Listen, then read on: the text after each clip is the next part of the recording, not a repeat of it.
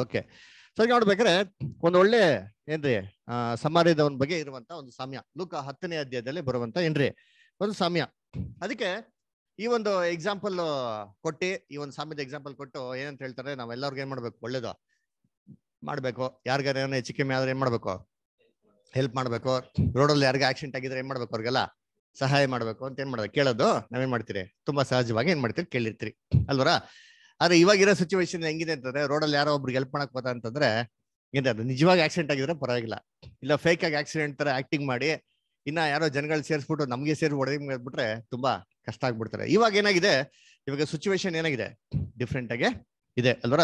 ಅಲ್ಲಿಂದ ನೋಡ್ಬೇಕಾರೆ ಖಂಡಿತವಾಗೂ ನಾವು ಯಾರಿಗ ಏನ್ ಮಾಡ್ಬೇಕು, ಎಲ್ಲರಿಗೂ ಒಳ್ಳೇದು ಮಾಡ್ಲೇಬೇಕು ಅಲ್ವರ. ಅದಕ್ಕೆ ನಾವು ಅದನ್ನ ಜ್ಞಾನವಾಗಿ ವಿವೇಕವಾಗಿ ಮಾಡಿದ್ರೆ ತುಂಬಾ ಒಳ್ಳೇದು. ಸರಿ, ಇದೇ ಪ್ರಶ್ನೆ ನಮ್ಮ ಬ್ರದರ್ ರಸಲ್ಗೆ ಹಾಕಿದ್ರೆ ಅವ್ರು ಏನಂತ ಉತ್ತರ ಕೊಟ್ಟಿರ್ತಾ ಇದ್ರು ಅಂತಂದ್ರೆ, ಈ ತರ ಯಾರು ಒಬ್ರು ಆಕ್ಸಿಡೆಂಟ್ ಆಗಿರ್ತಾರೆ, ಅವ್ರು ತೊಂದರೆಯಲ್ಲಿ ಇರ್ತಾರೆ, ನಾವ್ ನೋಡ್ತೀರಿ, ಅವಾಗ ನಾವ್ ಏನ್ ಮಾಡ್ಬೇಕು ಅಂತ ಬ್ರದರ್ ರಸಲ್ಗೆ ಒಂದು ಪ್ರಶ್ನೆ ಹಾಕಿದ್ರೆ ಅವ್ರು ಏನ್ ಹೇಳ್ತಾರೆ, ಹೆಲ್ಪ್ ಮಾಡು ಅಂತಂತಾರ, ಹೆಲ್ಪ್ ಮಾಡ್ಬೇಡ ಅಂತಾರ? ಹೆಲ್ಪ್ ಮಾಡ ಅಂತಾರ್ರಿ. ಎಸ್, ಫಸ್ಟ್ ಹೆಲ್ಪ್ ಮಾಡು ಅಂತಂತಾರೆ. ಆದ್ರೆ ಅಂತ ಸಂದರ್ಭದಲ್ಲಿ ಅಲ್ವರ ಬೇರೆ ಯಾರು ಬಂದು ಹೆಲ್ಪ್ ಮಾಡಕ್ ಬಂತು ಅಂದ್ರೆ ನೀವೇನ್ ಮಾಡ್ರಿ, ಅವ್ರು ಹೆಲ್ಪ್ ಮಾಡಕ್ ಬಿಟ್ಬಿಡಿ ಅಂತ ಏನ್ ಮಾಡ್ತಾ ಹೇಳ್ತಾರೆ. ಅಂದ್ರೆ ಹೆಲ್ಪ್ ಮಾಡ್ಬೇಡ ಅಂತ ಏನ್ ಮಾಡಕ್ ಹೋಗಿಲ್ಲ, ಹೇಳಕ್ಕೆ ಹೋಗಿಲ್ಲ ಅಲ್ವರ. ಸದ್ಯ ನೋಡ್ಬೇಕ್ರೆ ಏನ್ರಿ, ಬೇರೆ ಯಾರೋ ಸಹಾಯ ಮಾಡಕ್ ಬಂತು ಅಂತಂದ್ರೆ ಖಂಡಿತವಾಗೂ ಏನ್ ಮಾಡ್ಬೇಕು, ಅದನ್ನ ನಮ್ ಕೈಲಾಗದ್ ಮಾಡ್ಬಿಟ್ಟು ಮಿಕ್ಕಿದೇ ಮಾಡ್ಬೇಕು, ನಾವು ಬಿಟ್ಬಿಡ್ಬೇಕು ಅಂತ ಹೇಳ್ತಾರ. ಸರಿ, ಇವಾಗ ಇಲ್ಲಿ ಈ ಸಾಮ್ಯ ನಾವು ಏನ್ ಮಾಡಿ ಚೆನ್ನಾಗಿ ಅದರ ಓದಿದ್ರಿ ಅದರ. ಏನಪ್ಪ ಇವಾಗ ಓದಿರೋಂಥ ವಾಕ್ಯದಲ್ಲ ನೀವ್ ಏನ್ ಕೇಳ್ತೀರಾ ಅಂತಂದ್ರೆ ಏನ್ರಿ, ಒಂದು ಏನ್ರಿ ಒಬ್ಬ ಮನುಷ್ಯ ಅವನು ಯೆರೂಸಲೇಮಿಂದ ಎರಿಕೋಗೆ ಏನ್ ಮಾಡ್ತಾನಂತೆ, ಪ್ರಯಾಣ ಮಾಡ್ತಂತೆ. ಆ ಪ್ರಯಾಣ ಮಾಡ್ತಾ ಇರ್ಬೇಕಾದ್ರೆ ಸೆಂಟ್ರಲ್ಲಿ ಕಳ್ಳರು ಬಂದು ಏನ್ ಮಾಡಂತೆ, ಇವ್ನಿಗೆ ಹೊಡೆದ್ಬಿಟ್ಟಂತೆ ಅಲ್ವರ. ಯಾವ ತರ ಹೊಡೆದ್ರು ಅಂತಂದ್ರೆ ಇವನ ಸಾಯಿಸಿಲ್ವಂತೆ ಅಲ್ವರ. ಏನ್ ಮಾಡಂತೆ, ಅರಜೀವ ರಕ್ತ ಬರೋ ತರ ಹೊಡೆದ್ಬಿಟ್ಟು ಅರಜೀವ ಮಾಡ್ಬಿಟ್ಟು ಅವ್ನ ವಸ್ತ್ರನೆಲ್ಲ ತಗೊಂಡು ಅವಂತ ಇರೋದೆಲ್ಲ ಸುಲಿಗೆ ಮಾಡಿ ಲೂಟಿ ಮಾಡಿ ಏನ್ ಮಾಡ್ಬಿಟ್ರಂತೆ, ಅವ್ನ ಹಂಗೆ ಬಿಟ್ಬಿಟ್ಟು ಹೋಗ್ಬಿಟ್ರಂತೆ. ಸರಿ, ಅವ್ನ ಹಂಗೆ ಬಿಟ್ಟು ಹಂಗೆ ಅವ್ನು ಬಿದ್ದಿರೋದ್ ನೋಡ್ಬೇಕಾರೆ ಫಸ್ಟ್ ಯಾರಪ್ಪ ಬಂದ್ರು ಅಂದ್ಕೊಡ್ತಾರೆ, ಒಬ್ಬ ಯಾಜಕ ಬಂದಂತೆ. ಯಾಜಕ ಬಂದ್ಬಿಟ್ಟು ನೋಡ್ಬಿಟ್ಟು ಅವನೇನ್ ಮಾಡ್ತಾನೆ, ಹಂಗೆ ಹೋಗ್ಬಿಡ್ತಾನೆ. ನೆಕ್ಸ್ಟ್ ಲೇವಿ ಬರ್ತಾನೆ, ಆ ಲೇವಿನ ಕೂಡ ಏನ್ ಮಾಡ್ತಾನೆ, ಹಿಂಗೆ ಜಸ್ಟ್ ನೋಡ್ಬಿಟ್ಟು ಹೋಗ್ಬಿಡ್ತಾನೆ. ಇದೇ ರೀತಿ ಒಬ್ಬ ಸಮಾರ್ಯದವನ್ ಬರ್ತಾನಂತೆ. ಆ ಸಮಾರ್ಯದವನ್ ಬಂದ್ಬಿಟ್ಟು ಈ ಒಂದು ಮನುಷ್ಯನ ಮೇಲೆ ಕರುಣೆ ಇಡ್ತಾನಂತೆ, ಕನಿಕರ ನೋಡ್ಸ್ಬಿಟ್ಟು ಅಯ್ಯೋ ಈ ತರ ಗಾಯ ಆಗಿದೆಲ್ಲ ಅಂತ ಏನ್ ಮಾಡ್ತಾ ಅಂದ್ರೆ ಅವನ ಉಣ್ಣೆಲ್ಲ ಒರೆಸಿ ಗಾಯನೆಲ್ಲ ಕಟ್ಟಿ ಅಲ್ವರ, ಆಯಿಲ್ ಮತ್ತೆ ದ್ರಾಕ್ಷಿ ರಸ ಎಲ್ಲ ಕೊಟ್ಟಿ ತನ್ನ ಸ್ವಂತ ಕತ್ತೆ ಮೇಲೆ ಕುಣಿಸ್ಕೊಂಡು ಸೀದಾ ಎಲ್ಲಿ ಕರ್ಕೊಂಡ್ಬರ್ತಾನೆ, ಛತ್ರಕ್ಕೆ ಏನ್ ಮಾಡ್ತಾನೆ, ಕರ್ಕೊಂಡ್ಬರ್ತಾನೆ. ಹಾಸ್ಪಿಟ್ಲಿಗೆ ಏನ್ ಮಾಡ್ತಾನೆ, ಕರ್ಕೊಂಡ್ಬಂದ್ಬಿಟ್ಟು ಅಲ್ಲಿ ಅಡ್ಮಿಟ್ ಮಾಡಿದ್ಮೇಲೆ ಏನಂತ ಹೇಳ್ತಾನೆ ಅಂದ್ರೆ ಅವ್ನಿಗೆ ಕಾಸು ಕೊಡ್ತಾನೆ. ಕಾಸು ಕೊಟ್ಬಿಟ್ಟು ಸರ್ ಇವ್ನು ಚೆನ್ನಾಗಿ ನೋಡ್ಕೊಳ್ಳಿ, ನಾನು ಹಿಂತಿರುಗಿ ಬರ್ಬೇಕಾದ್ರೆ ನಾನು ಏನ್ ಮಾಡ್ತೀನಿ ಅವ್ನಿಗೆ, ನಾನು ಇನ್ನಷ್ಟು ಕೊಡ್ತೀನಿ ಏನೋ ಖರ್ಚುಗಳಾಗಿದ್ರೆ ಅಂತ ಏನ್ ಮಾಡ್ತಾರೆ ಅಲ್ಲಿ ಹೇಳ್ತಾರೆ. ಸರಿ, ಇವಾಗ ಈ ಒಂದು ಸಾಮ್ಯನ ನಾವು ಅರ್ಥ ಮಾಡ್ಕೊಳಕ್ಕಿಂತ ಮುಂಚೆ ನಾವೇನಪ್ಪ ಮಾಡೋಣ ಅಂದ್ರೆ ಈ ಒಂದು ಸಾಮ್ಯದ ಒಂದು ಮಾತಾಡೋದಿಕ್ಕೆ ಏನ್ ಕಾರಣ ಅಲ್ವರ ಅಂತ ನಾವೇನ್ ಮಾಡೋಣ ತಿಳ್ಕೊಳ್ಳೋಣ. ನೋಡಿ, ಇವಾಗ ಯೇಸು ಕ್ರಿಸ್ತ ಏನೋ ಸಾಮ್ಯ ಮಾತಾಡ್ತಾರೆ ಅಂತಂದ್ರೆ ಸುಮ್ನೆ ಏನ್ ಮಾಡ್ತಾ ಇದ್ಲ ಅವ್ರು ಮಾತಾಡ್ತಾ ಇಲ್ಲ, ಏನೋ ಒಂದು ಸಿಚುವೇಶನ್ ಬೇಸಿಸ್ ಮೇಲೆ ಏನ್ ಮಾಡ್ತಾ ಇದ್ರು, ಅದನ್ನ ಮಾತಾಡ್ತಾ ಇದ್ರು ಅಲ್ವರ. ಹೇಗೆ ಅಂತಂದ್ರೆ ಇವಾಗ ಫರಿಸಿಯರು ಸದಿಸಿಯರು ಇದ್ರು, ಅವ್ರ ಶಿಷ್ಯಂದ್ರಗಳೆಲ್ಲ ಇದ್ರು ಅದರ. ಎಲ್ಲರೂ ವಾಕ್ಯನ ಸರಿಯಾಗಿ ಕೇಳೋರ ಅಂತಂದ್ರೆ ಇಲ್ಲ. ಅದಕ್ಕೆ ಏನ್ ಮಾಡ್ತಾರೆ, ಬಿತ್ತುವನ ಸಾಮ್ಯ ಏನ್ ಮಾಡ್ತಾರೆ ಹೇಳ್ತಾರೆ. ಎಲ್ಲರೂ ಪರಲೋಕ ರಾಜ್ಯಕ್ಕೆ ಹೋಗಕ್ ಸಾಧ್ಯನಾ, ಎಲ್ಲರ ವಾಕ್ಯನ ಕೇಳಿ ಅವ್ರ ಪ್ರಕಾರ ಬೆಳೆಯಕ್ಕೆ ಸಾಧ್ಯನಾ ಅಂತಂದ್ರೆ ಇಲ್ಲ ಅಂತಂದ್ಬಿಟ್ಟು ದೇವರ ವಾಕ್ಯ 4 ವಿಧವಂತ ಭೂಮಿಯನ್ನು ಏನ್ ಮಾಡ್ತಾರೆ, ಬೀಳ್ತಾರೆ. ಅದ್ರಲ್ಲಿ ಯಾರು ಪ್ರತಿಫಲ ಕೊಡ್ತಾರೋ 100, 60, 30 ಫಲಗಳನ್ನ ಕೊಡ್ತಾರೆ, ಅವ್ರೇನಾಗೋದು ದೇವರ ರಾಜ್ಯಕ್ಕೆ ಬಾಧ್ಯವಾಗೋದು ಅಂತ ಏನ್ ಮಾಡ್ತಾರೆ ಅಲ್ಲಿ ಕೊಡ್ತಾರೆ ಅದರ. ಸೊ ಆ ರೀತಿ ಯೇಸು ಕ್ರಿಸ್ತ ಇನ್ಸಿಡೆಂಟ್ ಬೇಸಿಸ್ ಮೇಲೆ ಏನ್ ಮಾಡಿದಲ್ಲಿ ಅಲ್ಲಿ ಸಾಮ್ಯಗಳನ್ನ ಹೇಳ್ತಾ ಹೋಗಿದ್ದಾರೆ. ಅದೇ ರೀತಿ ಇಲ್ಲಿ ಏನಪ್ಪಾ ಸನ್ನಿವೇಶ ಆಯ್ತು ಅಂತ ನಾವೇನ್ ಮಾಡ್ಬೇಕು, ಸ್ವಲ್ಪ ಯೋಚನೆ ಮಾಡಿ ನೋಡ್ಬೇಕು. ಸೊ ಏನಪ್ಪಾ ಸನ್ನಿವೇಶ ಆಯ್ತು ಅಂತಂದ್ರೆ ನಾವು ಲೂಕನ ಬರೆದಂತ ಸುವಾರ್ತೆಲೆ ಏನ್ರಿ 25ನೇ ವಾಕ್ಯದಲ್ಲಿ ಓದ್ದ ಅಂತಂದ್ರೆ ಈ ಒಂದು ಸಾಮ್ಯನ ಆರಂಭ ಮಾಡಕ್ಕೆ ಏನಪ್ಪಾ ಕಾರಣ ಅಂತ ಅಲ್ಲಿ ಕೊಡ್ತಾರೆ. ಅಲ್ಲಿ ಓದಿ ನೋಡೋಣ. ಲೂಕನ ಬರೆದಂತ ಸುವಾರ್ತೆಯಲ್ಲಿ 10ನೇ ಅಧ್ಯಾಯ 25ನೇ ವಾಕ್ಯ. ನಿರ್ಮಲಾ ಸ್ಟಾರ್ ಲೈನೇ ಇದ್ದೀರಾ? ನಿರ್ಮಲಾ ಸ್ಟಾರ್,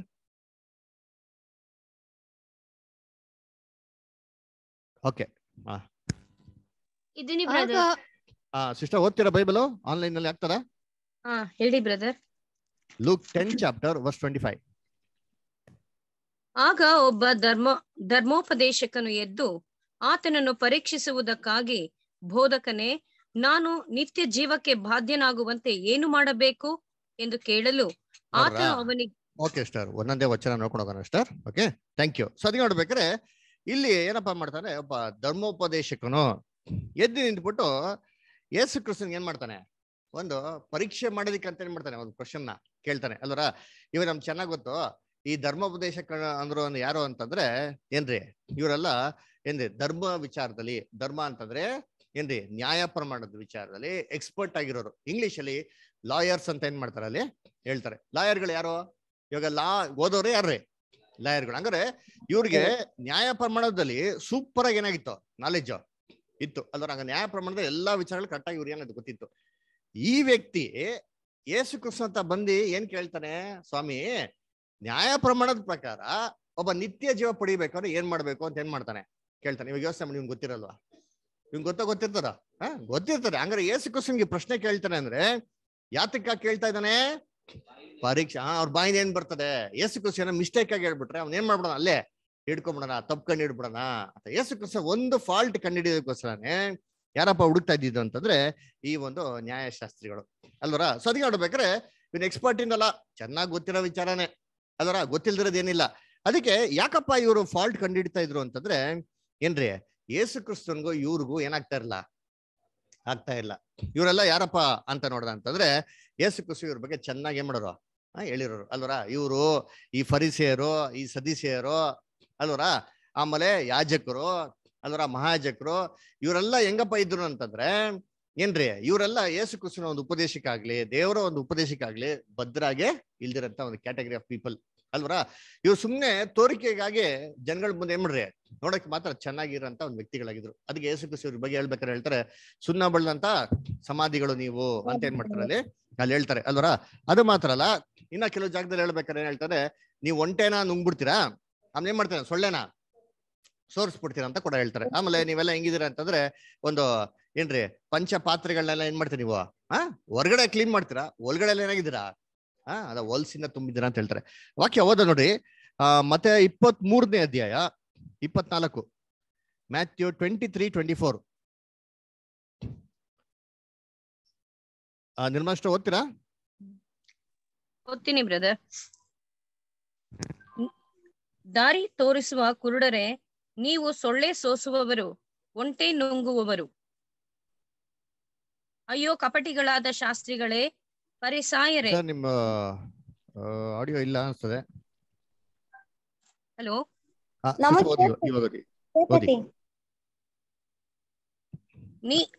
ದಾರಿ ತೋರಿಸುವ ಕುರುಡರೆ, ನೀವು ಸೊಳ್ಳೆ ಸೋಸುವವರು, ಒಂಟೆ ನುಂಗುವವರು.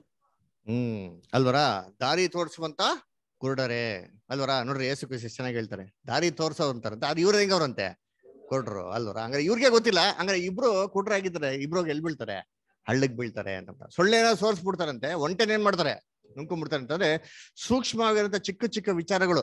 ಯಾರು ಬೇರೆ ಒಂದು ಚಿಕ್ಕ ಮಿಸ್ಟೇಕ್ ಮಾಡ್ಬಿಟ್ರೆ ಸಾಕು, ಅದನ್ನೇ ಹಿಡ್ಕೊಂಡು ಏನ್ ಮಾಡ್ತಾರೆ, ದೊಡ್ಡ ಇಶ್ಯೂ ಮಾಡ್ತಾರೆ. ಆದ್ರೆ ಇವರಲ್ಲಿ ಇರೋಂಥ ದೊಡ್ಡ ದೊಡ್ಡ ವಿಚಾರಗಳನ್ನು ಕೂಡ ಏನ್ ಮಾಡೋದಿಲ್ಲ, ಅದನ್ನ ಗಮನ ಇಟ್ಟು ಕೂಡ ನೋಡೋದಿಲ್ಲ ಅಂತ ಹೇಳ್ತಾರೆ. ಅದಕ್ಕೆ ನೋಡಿ ಇಷ್ಟ 27, 28 ಇಷ್ಟ ಹಂಗೆ. ಅಯ್ಯೋ ಕಪಟಿಗಳಾದ ಶಾಸ್ತ್ರಿಗಳೇ, ಫರಿಸಾಯರೇ, ನೀವು ಸುಣ್ಣ ಹಚ್ಚಿದ ಸಮಾಧಿಗಳಿಗೆ ಹೋಲಿಕೆಯಾಗಿದ್ದೀರಿ.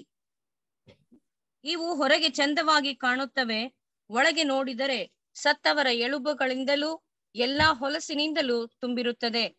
ಹಾಗೆಯೇ ನೀವು ಸಹ ಹೊರಗೆ ಜನರಿಗೆ ಸತ್ಪುರುಷರಂತೆ ಕಾಣಿಸಿಕೊಳ್ಳುತ್ತೀರಿ ಸರಿ, ಆದರೆ ಒಳಗೆ ಕಪಟದಿಂದಲೂ ಅನ್ಯಾಯದಿಂದಲೂ ತುಂಬಿದವರಾಗಿದ್ದೀರಿ. ನೋಡ್ರ, ಆಚ ಕಡೆ ನೋಡಕ್ ಮಾತ್ರ ಚೆನ್ನಾಗಿರ್ತೀರಾ, ಒಳಗಡೆ ಏನಂತಾರೆ, ಕಪಟದಿಂದಲೋ ಅಲ್ವರ, ಏನಂತಾರೆ ಅನ್ಯಾಯದಿಂದ ಏನಾಗಿತ್ತ ನೀವು ತುಂಬಿರ್ತೀರಾ ಅಂತ ಹೇಳ್ತಾರೆ ಅಲ್ವರ. ಸೊ ಅದಕ್ಕೆ ಇವ್ರಿಗೆ ಯೇಸು ಕ್ರಿಸ್ತನ್ ಕಂಡ್ರೆ ಏನಾಗ್ತಾ ಇರಲ್ಲ, ಆಗ್ತಾ ಇರಲ್ಲ ಅಲ್ವರ. ಅದಕ್ಕೆ ಯೇಸು ಕ್ರಿಸ್ತನ್ ಹೆಂಗಾರ ಹಿಡಿಬೇಕು ಅಂತ ಏನ್ ಮಾಡ್ತಾರೆ, ಪ್ಲಾನ್ ಆಗ್ತಾ ಇದ್ರು. ಸೊ ಅದಕ್ಕೆ ಏನ್ ಮಾಡ್ತಾರೆ ಅಂತಂದ್ರೆ, ನೀವು ಲೂಕನ ಬರೆದ ಸುವಾರ್ತೆಯಲ್ಲಿ ಓದ್ಬೇಕಾರೆ ಒಬ್ರ ಆಮೇಲೆ ಒಬ್ರು ಏನ್ ಮಾಡ್ತಾರೆ, ಯೇಸು ಕ್ರಿಸ್ತನ್ ಹಿಡಿಯೋದಕ್ಕೆ ಏನ್ ಮಾಡ್ತಾರೆ, ಮುಂದಾಗ್ತಾರೆ ಅಲ್ವರ. ಯಾವ್ದು ಸಕ್ಸಸ್ ಆಗಿಲ್ಲ. ಅದೇ ರೀತಿ ಇಲ್ಲೂ ಕೂಡ ನೋಡ್ಬೇಕಾರೆ ಒಬ್ಬ ನ್ಯಾಯಶಾಸ್ತ್ರಕ್ಕನ್ನು ಏನ್ ಮಾಡ್ತಾನಪ್ಪ ಬಂದ್ಬಿಟ್ಟು ಅಂದ್ರೆ, ನ್ಯಾಯಶಾಸ್ತ್ರಿ ಬಂದ್ಬಿಟ್ಟು, ಸ್ವಾಮಿ ನಾವು ನಿತ್ಯ ಜೀವ ಪಡಿಬೇಕಂದ್ರೆ ಏನ್ ಮಾಡ್ಬೇಕು ಅಂತ ಕೇಳ್ತಾರೆ. ನೋಡಿ ಅದಕ್ಕೆ ಯೇಸು ಕ್ರಿಸ್ತ ಏನು ಉತ್ತರ ಕೊಟ್ರು ಅಲ್ವರ. ಯೇಸು ಕ್ರಿಸ್ತ ಕ್ವಶನ್ಗೆ ಕರೆಕ್ಟ್ ಉತ್ತರ ಕೊಡ್ಬೋದಾಗಿತ್ತಾ ಇಲ್ವಾ? ಅದ್ರ ಬದಲಾಗಿ ಯೇಸು ಕ್ರಿಸ್ತ ತಿರ್ಗಾ ಒಂದು ಪ್ರಶ್ನೆ ಆಗ್ತಾರೆ ನೋಡಿ, ಏನಂತ ಆಗ್ತಾರೆ, ಲೂಕ 10:26. ಶಾಸ್ತ್ರದಲ್ಲಿ ಏನು ಬರೆದದೆ, ಹೇಗೆ ಓದಿದ್ದೀರಿ ಎಂದು ಹೇಳಿದನು. ಅದಕ್ಕೆ ಅವನು, ಏನಪ್ಪಾ ಬೈಬಲ್ ಓದ್ತಾ ಇರ್ತಾನೆ ನೀನು, ಏನೋ ಧರ್ಮೋಪದೇಶಕ ಅದರ, ಹಂಗ ನ್ಯಾಯ ಪ್ರಮಾಣದಲ್ಲಿ ನೀನ್ ಎಕ್ಸ್ಪರ್ಟ್ ಆಗಿರೋನು, ನೀನೇನಪ್ಪ ಬೈಬಲ್ ಓದ್ತೀಯಾ, ನೀನ್ ಬೈಬಲ್ ಓದಿಲ್ವಾ, ಹೇಗ್ ಓದ್ತೀಯ ನೀನು ಅಂತ ಏನ್ ಮಾಡ್ತಾರೆ ಅವ್ರು ಕೇಳ್ತಾರೆ. ಇವಾಗ ಹೆಂಗಾಗೋಯ್ತು ಅಂದ್ರೆ ಅವ್ರ ಮಕ್ಕ ಚಿಕ್ಕದಾಗೋಯ್ತು ಎಲ್ಲಾರ ಮುಂದೆ ಅಲ್ವರ, ಶೇಮು ಅಂತಾರೆ ಶೇಪೆ ಹೊಟ್ಟದಂಗ ಆಗೋಯ್ತು ಅಲ್ವರ, ಒಂಥರ ಅವಮಾನ ಆದಂಗ ಆಗೋಯ್ತು ಅಲ್ವರ. ಅದಕ್ಕೆ ನೋಡಿ ಯೇಸು ಕ್ರಿಸ್ತು ಕೆಲವು ಜನ ಸಿನ್ಸಿಯರ್ಗೆ ಪ್ರಶ್ನೆ ಕೇಳ್ಬೇಕಾದ್ರೆ ಮಾಡೋರಿಗೆ ಸಿನ್ಸಿಯರ್ಗೆ ಉತ್ತರ ಕೊಡೋರು. ಇವ್ರು ಹೆಂಗ್ ಕೇಳೋರು ಅಂತಂದ್ರೆ ಈ ಪ್ರಶ್ನೆಗೆ ಸತ್ಯವೇದರ ಪ್ರಕಾರ ಉತ್ತರ ತಿಳ್ಕೊಬೇಕು ಅಂತ ಕೇಳಲಿಲ್ಲ. ಇಲ್ಲಿ ಏನಕ್ಕೆ ಕೇಳಿದ್ದು, ಪರೀಕ್ಷಿಸೋದಿಕ್ಕೆ, ತಪ್ಪು ಕಂಡಿಡಿಕ್ಕೆ. ಇವಾಗ ಯೇಸು ಕ್ರಿಸ್ತನ ಬಗ್ಗೆ ಚೆನ್ನಾಗ್ ಗೊತ್ತು. ಒಬ್ರು ನೋಡಿದ ತಕ್ಷಣ ಅವ್ರ ಮನಸ್ಸಲ್ಲಿ ಏನ್ ಥಿಂಕ್ ಮಾಡ್ತಾ ಇದಾರೆ, ಅವ್ರ ಫೀಲಿಂಗ್ಸ್ ಏನಿದೆ, ಅವ್ರ ಥಾಟ್ಸ್ ಏನಿದೆ ಅಂದ್ಬಿಟ್ಟು ಯಾರು ಗೆಸ್ ಮಾಡೋರ, ಯೇಸು ಕ್ರಿಸ್ತು ಗೆಸ್ ಮಾಡೋ. ಹಂಗಾರೆ ಯೇಸು ಕ್ರಿಸ್ತನ ಹತ್ರ ಬಂದ್ಬಿಟ್ಟು ಈ ತರ ಹೇಳಿದ ತಕ್ಷಣ ಯೇಸು ಕ್ರಿಸ್ತನ್ ಬಿಡ್ತಾರೆ, ತಿರ್ಗಾ ಅವ್ರಿಗೆ ಪ್ರಶ್ನೆ ಹಾಕ್ತಾರೆ, ಏನಪ್ಪಾ ನೀನ್ ಬೈಬಲ್ ಓದಿಲ್ವಾ, ಏನ್ ಓದ್ತೀಯಾ ಅಂತ. ಇವಾಗ ಎಲ್ಲಾರ ಮುಂದೆ ಎದ್ದು ಕೇಳಿದ ತಕ್ಷಣ ಎಲ್ಲಾರ ಮುಂದೆ ಅವಮಾನ ಆಗಿರೋದ್ರಿಂದ ಇವ್ರೇನ್ ಮಾಡ್ತಾರೆ, ಇವಾಗ ನಾವು ಉತ್ತರ ಹೇಳ್ಬಿಡ್ಬೇಕು. ಉತ್ತರ ಹೇಳ್ದಿರ ಇದ್ರೆ ನಾವೇನಾಗ್ಬಿಡ್ತೀರಿ, ಇವಾಗ ಕೇವಲ ಆಗತ್ತೀರಾ. ಹಂಗಾರೆ ನಾವೇನು ಓದಿಲ್ಲ ಅಂತ ಗೊತ್ತಾಗ್ಬಿಡ್ತಾನೆ. ಏನ್ ಮಾಡ್ತಾನೆ, ಆ ಪ್ರಶ್ನೆಗೆ ಅವನು ಉತ್ತರ ಕೊಡ್ತಾನೆ. ಏನಂತ ಉತ್ತರ ಕೊಡ್ತಾನೆ, 27ನೇ ವಾಕ್ಯ ಓದಿ, 27. ಅದಕ್ಕೆ ಅವನು, ನನ್ನ ದೇವರಾಗಿರುವ ಕರ್ತನನ್ನು ನಿನ್ನ ಪೂರ್ಣ ಹೃದಯದಿಂದಲೂ, ನಿನ್ನ ಪೂರ್ಣ ಪ್ರಾಣದಿಂದಲೂ, ನಿನ್ನ ಪೂರ್ಣ ಶಕ್ತಿಯಿಂದಲೂ, ನಿನ್ನ ಪೂರ್ಣ ಬುದ್ಧಿಯಿಂದಲೂ ಪ್ರೀತಿಸಬೇಕು, ಮತ್ತು ನಿನ್ನ ನೆರೆಯವನನ್ನು ನಿನ್ನಂತೆಯೇ ಪ್ರೀತಿಸಬೇಕು ಎಂದು ಬರೆದದೆ ಅಂದನು. ನೋಡ್ರ, ಅದಕ್ಕೆ ಏನಪ್ಪ ಉತ್ತರ ಕೊಡ್ತಾರೆ ಅಂತಂದ್ರೆ, ನಿನ್ನ ದೇವರಾಗಿರಂತ ಕರ್ತನನ್ನು ಪೂರ್ಣ ಹೃದಯದಿಂದಲೂ ಅಲ್ವರ, ಪೂರ್ಣ ಏನ್ರಿ ಪ್ರಾಣದಿಂದಲೂ ಏನ್ ಮಾಡ್ಬೇಕು, ನೀನು ಶಕ್ತಿಯಿಂದಲೂ ನಿನ್ ನೆರೆಯವ್ರನ್ನ ನಿನ್ ತರನೇ ಏನ್ ಮಾಡ್ಬೇಕು, ನೀನ್ ಪ್ರೀತಿಸ್ಬೇಕು ಅಂತ ಏನ್ ಮಾಡ್ತಾರೆ ಅವಾಗ ಹೇಳ್ತಾರೆ ಅಲ್ವರ. ಸರಿ, ಅದಕ್ಕೆ ಇದೇ ತರ ಬರ್ದಿದ್ಯಲ್ಲ ಅಂತ ಕೂಡ ಏನ್ ಮಾಡ್ತಾರೆ ಹೇಳ್ತಾರೆ. ಅದಕ್ಕೆ ಯೇಸು ಕ್ರಿಸ್ತು ಏನ್ ಮಾಡ್ತಾರೆ, ವೆರಿ ಗುಡ್, ಕರೆಕ್ಟ್ ಆಗಿ ಏನ್ ಮಾಡಿದ್ಯಾ ನೀನು, ಉತ್ತರ ಕೊಟ್ಟಿದ್ಯಾ, ಅದೇ ಪ್ರಕಾರ ಹೋಗಿ ಏನ್ ಮಾಡಿದ ನೀನ್ ಮಾಡು ಅಂತ ಹೇಳ್ತಾರೆ. ನೋಡಿ 28ನೇ ವಾಕ್ಯ.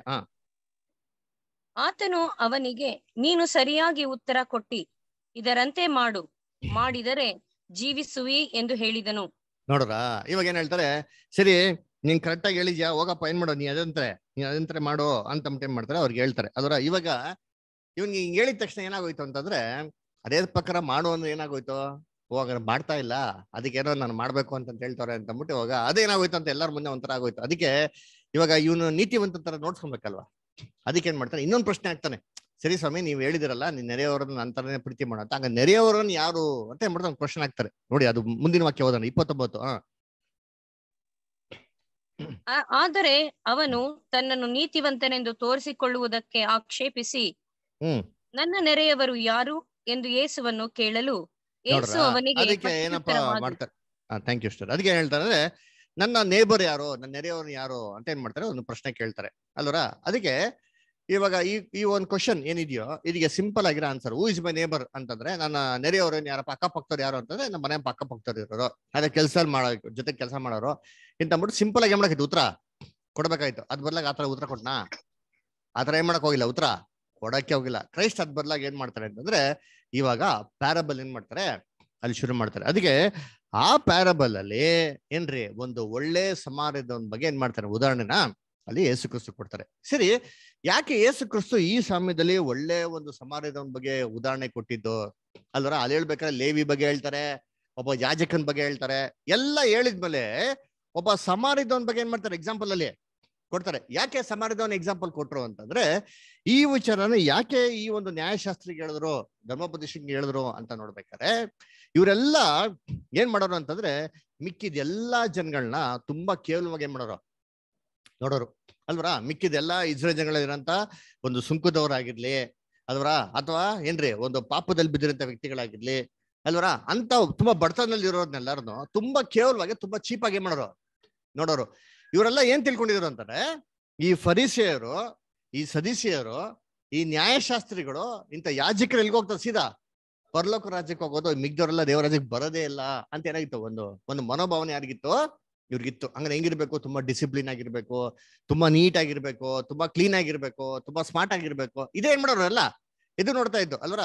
ಇವಾಗ ಇವ್ರಿಗೆ ಆಪೋಸಿಟ್ ಆಗಿ ಯೇಸು ಕ್ರಿಸ್ತು ಏನ್ ಮಾಡ್ತಾರೆ, ಇದನ್ನ ಸಾಮ್ಯದಲ್ಲಿ ಹೇಳ್ತಾರೆ. ಇವಾಗ ಹಂಗೆ ಡೈರೆಕ್ಟ್ ಆಗಿ ಹೇಳಿದ್ರೆ ಅರ್ಥ ಮಾಡ್ಕೊಂತ ಇದ್ನ, ಹಂಗೆ ಡೈರೆಕ್ಟ್ ಆಗಿ ಹೇಳಿದ್ರೆ ಇನ್ನ ಏನ್ ಮಾಡೋದು, ಇನ್ನೊಂದು ಪ್ರಶ್ನೆಗಳು ಕೇಳಿ ಆರ್ಗ್ಯುಮೆಂಟ್ ಆಗಿರೋದು. ಅದಕ್ಕೆ ಯೇಸು ಕ್ರಿಸ್ತು ಏನ್ ಮಾಡ್ತಾರೆ, ಅವ್ಗೆ ಸೂಕ್ಷ್ಮವಾಗಿ ಅರ್ಥ ಆಗೋ ರೀತಿಯಲ್ಲಿ ಈ ಒಂದು ಸಾಮ್ಯನ ಏನ್ ಮಾಡ್ತಾರೆ ಅಲ್ಲಿ ಹೇಳ್ತಾರೆ. ಯಾಕೆ ಅಂತಂದ್ರೆ ಅವರೆಲ್ಲ ಥಿಂಕ್ ಮಾಡಿದ್ದೇನು ಅಂತಂದ್ರೆ, ಶ್ರೀಮಂತರುಗಳು ಏನಾಗ್ತಾರೆ ದೇವರಾಜ್ಯಕ್ಕೆ ಹೋಗ್ತಾರೆ. ಅದಕ್ಕೆ ಯೇಸು ಕ್ರಿಸ್ತು ಪ್ರೇಯರ್ ಹೇಳ್ಕೊಟ್ರಲ್ಲ, ಇಬ್ರು ಜನ ಪ್ರಾರ್ಥನೆ ಮಾಡ್ತಾರೆ, ಒಬ್ಬ ಸುಂಕದವನು, ಇನ್ನೊಬ್ಬನು ಫರಿಸೇಯನು. ಫರಿಸೇಯನು ಹೆಂಗ್ ಪ್ರಾರ್ಥನೆ ಮಾಡ್ತಾರಂತೆ, ದೇವ್ರೇ ನಾನು ವಾರಕ್ಕೊಂದ್ಸತಿ ಏನ್ ಮಾಡ್ತೀನಿ, ಉಪವಾಸ ಮಾಡ್ತೀನಿ, ನನ್ಗೆ ಇಲ್ಲಿರೋಂಥದ್ದು ಇದೆಲ್ಲ ಇಷ್ಟು ನಾನು ದಾನ ಮಾಡ್ತೀನಿ, ನಾನು ಕಾಣಿಕೆ ಕೊಡ್ತೀನಿ ಅಂತ ತನ್ನ ಬಗ್ಗೆ ಏನ್ ಮಾಡ್ತಾನೆ ಜಾಸ್ತಿ ಹೆಚ್ಚಾಗಿ ಹೊಗಳ್ಕೊಂಡು ದೇವ್ರಿಗೆ ಹೇಳ್ತಾನೆ. ಆವಾಗ ಯೇಸು ಕ್ರಿಸ್ತು ಏನ್ ಮಾಡ್ತಾನೆ, ನೋಡಪ್ಪ ಇನ್ನೊಬ್ಬ ಇದ್ದ, ಆ ಸುಂಕೋದವನು ಅವ್ನ್ ದೇವರತ್ರ ಕೂಡ ಕಣ್ಣೆತ್ತಿ ನೋಡಕ್ ಏನ್ ಮಾಡ್ತಾ ಇರಲ್ಲ ಅವನ್ಗೆ ಯೋಗ್ಯವಾಗಿರ್ಲಿಲ್ಲ ಅಲ್ವರ. ಅವನೇನ್ ಮಾಡ್ತಾನೆ, ಎದೆ ಹೊಡ್ಕೊಂಡು ಏನ್ ಮಾಡ್ತಾನೆ, ದೇವ್ರೆ ನಾನು ಪಾಪಿ ಅಂತ ಮಾಡ್ತಾನೆ ಒಪ್ಕೊಂತ. ಇವ್ರಿಬ್ರು ಪ್ರಾರ್ಥನೆಯಲ್ಲಿ ಯಾರ ಪ್ರಾರ್ಥನೆ ಕೇಳಿದ್ರು ಅಂದ್ಬಿಟ್ಟು ಜನಗಳ ಹತ್ರ ರಿಪ್ಲೈ ಕೇಳ್ಬೇಕು. ಜನಗಳು ಏನ್ ಮಾಡ್ತಾರೆ, ರಿಪ್ಲೈ ಹೇಳ್ಬಿಡ್ತಾರೆ. ಅವಾಗ ಏನಾಗ್ಬಿಡ್ತು ಅಂತಂದ್ರೆ ನಿಜವಾದ ದೇವ್ರ ಜಡ್ಜ್ಮೆಂಟ್ ಯಾವ ತರ ಇದೆ ಅಂತ ಏನಾಗೋದು, ದೇವ್ರು ಒಂದು ಯೇಸು ಕ್ರಿಸ್ತು ಜನಗಳ ಮುಂದೆ ನೋಡ್ಕೊಡೋರು. ಇವಾಗ ಇದೇ ರೀತಿ ಏನಾಗೋದು ಅಂತಂದ್ರೆ ಈ ಒಂದು ಪ್ರಶ್ನೆಗೆ ಜನಗಳು ಏನ್ ಮಾಡ್ಲಿ, ತೀರ್ಪು ಕೊಡ್ಲಿ ಅಂತ ಏನ್ಬಿಡ್ತಾರೆ ಅಂದ್ರೆ ಕ್ರೈಸ್ತ ಈ ಒಂದು ಪ್ಯಾರಾಬಲ್ ಏನ್ ಮಾಡ್ತಾರೆ ಅಲ್ಲಿ ಮುಂದೆ ಹೇಳ್ತಾರೆ. ಸರಿ, ಈ ಒಂದು ಸಾಮ್ಯದಲ್ಲಿ ಏನಂತ ಹೇಳಿದ್ರು, ನಾವ್ ಇವಾಗ ಏನ್ ಮಾಡೋಣ, ಸಾಮ್ಯನ ಇನ್ನೊಂದ್ಸತಿ ಬಿಡಿಸಿ ಓದೋಣ. ನೋಡಿ ಎಲ್ಲಿ ಅಂತಂದ್ರೆ 30ನೇ ವಾಕ್ಯದಿಂದ ಒಂದೊಂದೇ ವಾಕ್ಯ ಓದ್ಕೊಂಬರೋಣ. ಯೇಸು ಅವನಿಗೆ ಪ್ರತ್ಯುತ್ತರವಾಗಿ ಹೇಳಿದ್ದೇನೆಂದರೆ, ಒಬ್ಬನೊಬ್ಬ ಮನುಷ್ಯನು ಯೆರೂಸಲೇಮಿನಿಂದ ಘಟ್ಟ ಇಳಿದು ಯೆರಿಕೋವಿಗೆ ಹೋಗುತ್ತಿರುವಾಗ ಕಳ್ಳರ ಕೈಗೆ ಸಿಕ್ಕಿದನು. ಅವರು ಅವನನ್ನು ಸುಲಿಗೆ ಮಾಡಿಕೊಂಡು ಗಾಯವಾಗುವಷ್ಟು ಹೊಡೆದು ಅವನನ್ನು ಅರೆಜೀವ ಮಾಡಿ ಬಿಟ್ಟು ಹೋದರು. ನೋಡ್ರ, ಇಲ್ಲಿ ಏನ್ ಮಾಡ್ತಾರೆ, ಯೇಸು ಕ್ರಿಸ್ತು ಒಂದ್ ಸಾಮ್ಯದಲ್ಲಿ ಒಬ್ಬ ಮನುಷ್ಯನ ಬಗ್ಗೆ ಹೇಳ್ತಾರೆ. ಆ ಮನುಷ್ಯ ಎಲ್ಲಿಂದ ಎಲ್ಲಿಗೆ ಪ್ರಯಾಣ ಮಾಡ್ದ ಅಂತ ನೋಡ್ತೀನಿ ಅಂದ್ರೆ, ಅವನು ಯೆರೂಸಲೇಮಿಂದ ಯೆರಿಕೋಗೆ ಏನ್ ಮಾಡ್ದಂತೆ, ಅವನ ಪ್ರಯಾಣ ಮಾಡದಂತೆ. ಯೆರೂಸಲೇಮಿಂದ ಯೆರಿಕೋಗೆ ಪ್ರಯಾಣ ಮಾಡ್ತಾ ಇರ್ಬೇಕಾರೆ ಏನ್ರಿ, ಅವನಿಗೆ ದಾರಿಯಲ್ಲಿ ಯಾರು ಸಿಕ್ಕಾಕೊಟ್ರಂತೆ, ಕಳ್ಳರು ಸಿಗಾಕೊಟ್ರಂತೆ. ಕಳ್ಳರು ಏನ್ ಮಾಡಿದ್ರು ಇವನಿಗೆ ಅಂತಂದ್ರೆ, ಅವನ್ನ ಸುಲಿಗೆ ಮಾಡಿದ್ರಂತೆ, ಲೂಟಿ ಮಾಡ್ಬಿಟ್ರಂತೆ. ಆಮೇಲೆ ಅವನಿಗೆ ಚೆನ್ನಾಗಿ ಹೊಡೆದ್ಬಿಟ್ಟು ಸಾಯ್ಸಾಕ್ಬಿಟ್ರ ಅಂತ ನೋಡಿದ್ರೆ ಸಾಯ್ಸಾಕಿಲ್ವಂತೆ. ಏನ್ ಮಾಡದಂತೆ, ಅರಜೀವಿ, ಇವಾಗ ಹೇಳ್ತಲ್ಲ ಆಫ್ ಮಾಡ್ರ, ಅದರ ಆತರ ಆಫ್ ಮಾಡ್ರ ಮಾಡಿ ಏನ್ ಮಾಡ್ಬಿಟ್ಟು ಬಿಟ್ಬಿಟ್ಟು ಅವ್ರನ್ನ ಒಟ್ಟೋಗ್ಬಿಟ್ರಂತೆ ಅಲ್ವರ. ಸರ್ ನೆಕ್ಸ್ಟ್ ಏನಾಯ್ತಂತೆ, ಓದಿ ಇಷ್ಟ. ನೆಕ್ಸ್ಟ್ ಮುಂದಿನ ವಾಕ್ಯ 31ನೇ ವಾಕ್ಯ. ಆಗ ಹೇಗೋ ಒಬ್ಬ ಯಾಜಕನು ಆ ದಾರಿಯಲ್ಲಿ ಇಳಿತು ಬರುತ್ತಾ ಅವನನ್ನು ಕಂಡು ವಾರೆಯಾಗಿ ಹೋದನು. ನೋಡ್ರ, ಅದೇ ದಾರಿಯಲ್ಲಿ ನೆಕ್ಸ್ಟ್ ಯಾರಪ್ಪ ಬರ್ತಾನೆ ಅಂದ್ರೆ ಒಬ್ಬ ಲೇವಿ ಬರ್ತಾನಂತೆ ಅಲ್ವರ.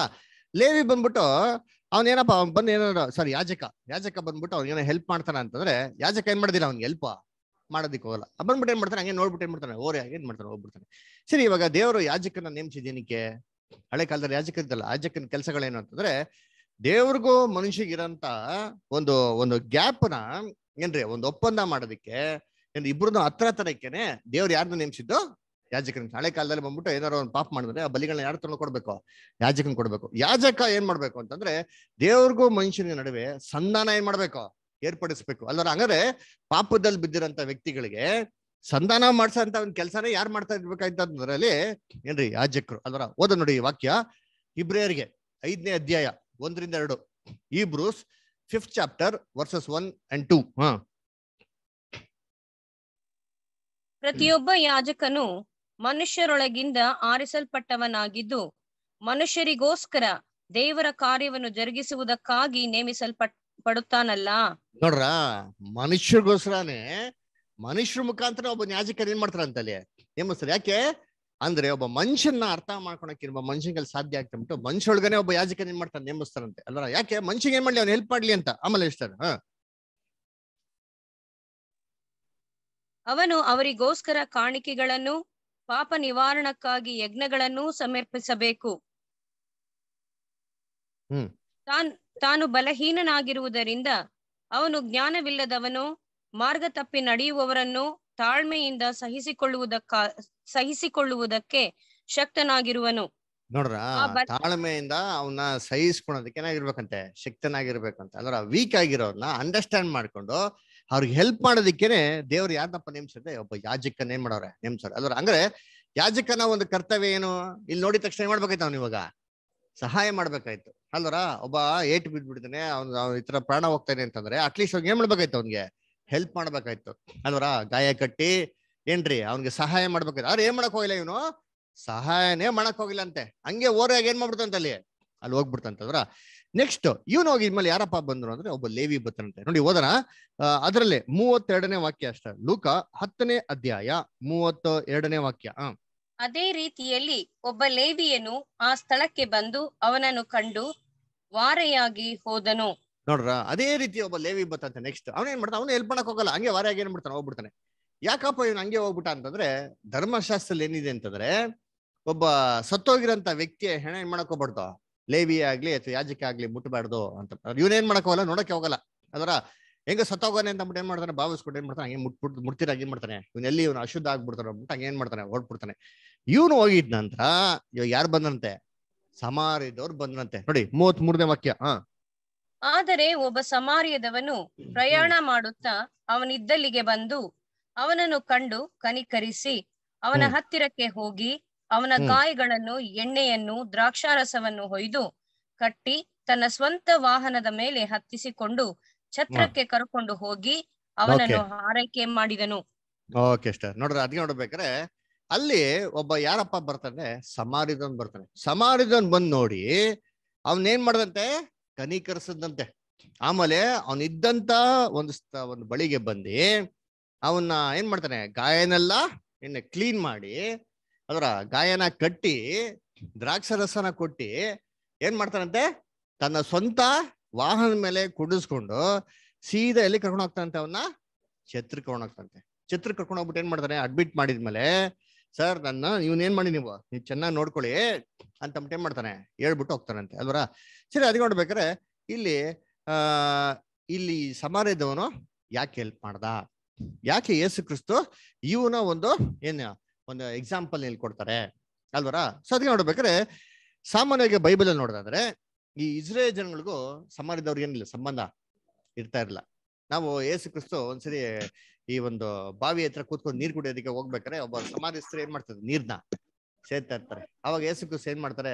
ಸ್ವಲ್ಪ ನೀರ್ ಕೊಡಮ್ಮ ಅಂತ ಕೇಳ್ಬೇಕಾರೆ ಸಮಾರ್ಯದವ್ರು ಏನ್ ಕೇಳ್ತಾರೆ? ಏನ್ ಸ್ವಾಮಿ ನೀವು ನಮ್ಮ ಹತ್ರ ನೀರ್ ಕೇಳ್ತಾ ಇದ್ದೀರಲ್ಲ ಅಲ್ವಾ, ನಿಮ್ಗೆ ಗೊತ್ತಿಲ್ವಾ ಇಸ್ರೇಲ್ ಜನಗಳು ಸಮಾರ್ಯದವ್ರ ಏನ್ ಮಾಡೋದಿಲ್ಲ, ಸಂಬಂಧ ಇಟ್ಕೊಳಲ್ಲ ಅಂತ ಹೇಳ್ತಾರೆ. ಓದ ನೋಡಿ, ಯೋಹಾನ 4ನೇ ಅಧ್ಯಾಯ 9ನೇ ವಾಕ್ಯ. ಜಾನ್ 4:9. ಯಹೂದ್ಯರಿಗೂ ಸಮಾರ್ಯದರಿಗೂ ಬಳಕೆ ಇಲ್ಲದಿರಲಾಗಿ ಆ ಸಮಾರ್ಯದವಳು ಆತನಿಗೆ, ಯಹೂದ್ಯನಾದ ನೀನು ಸಮಾರ್ಯದವಳಾದ ನನ್ನನ್ನು ನೀರು ಬೇಡುವುದು ಹೇಗೆ ಎಂದು ಕೇಳಿದಳು. ನೋಡ್ರ, ಏನಪ್ಪಾ ಇಸ್ರೇಲ್ ಜನಗಳು ಸಮಾರ್ಯದ ಯಾವ ವ್ಯವಹಾರ ಇಟ್ಕೊಳೋದಲ್ಲ.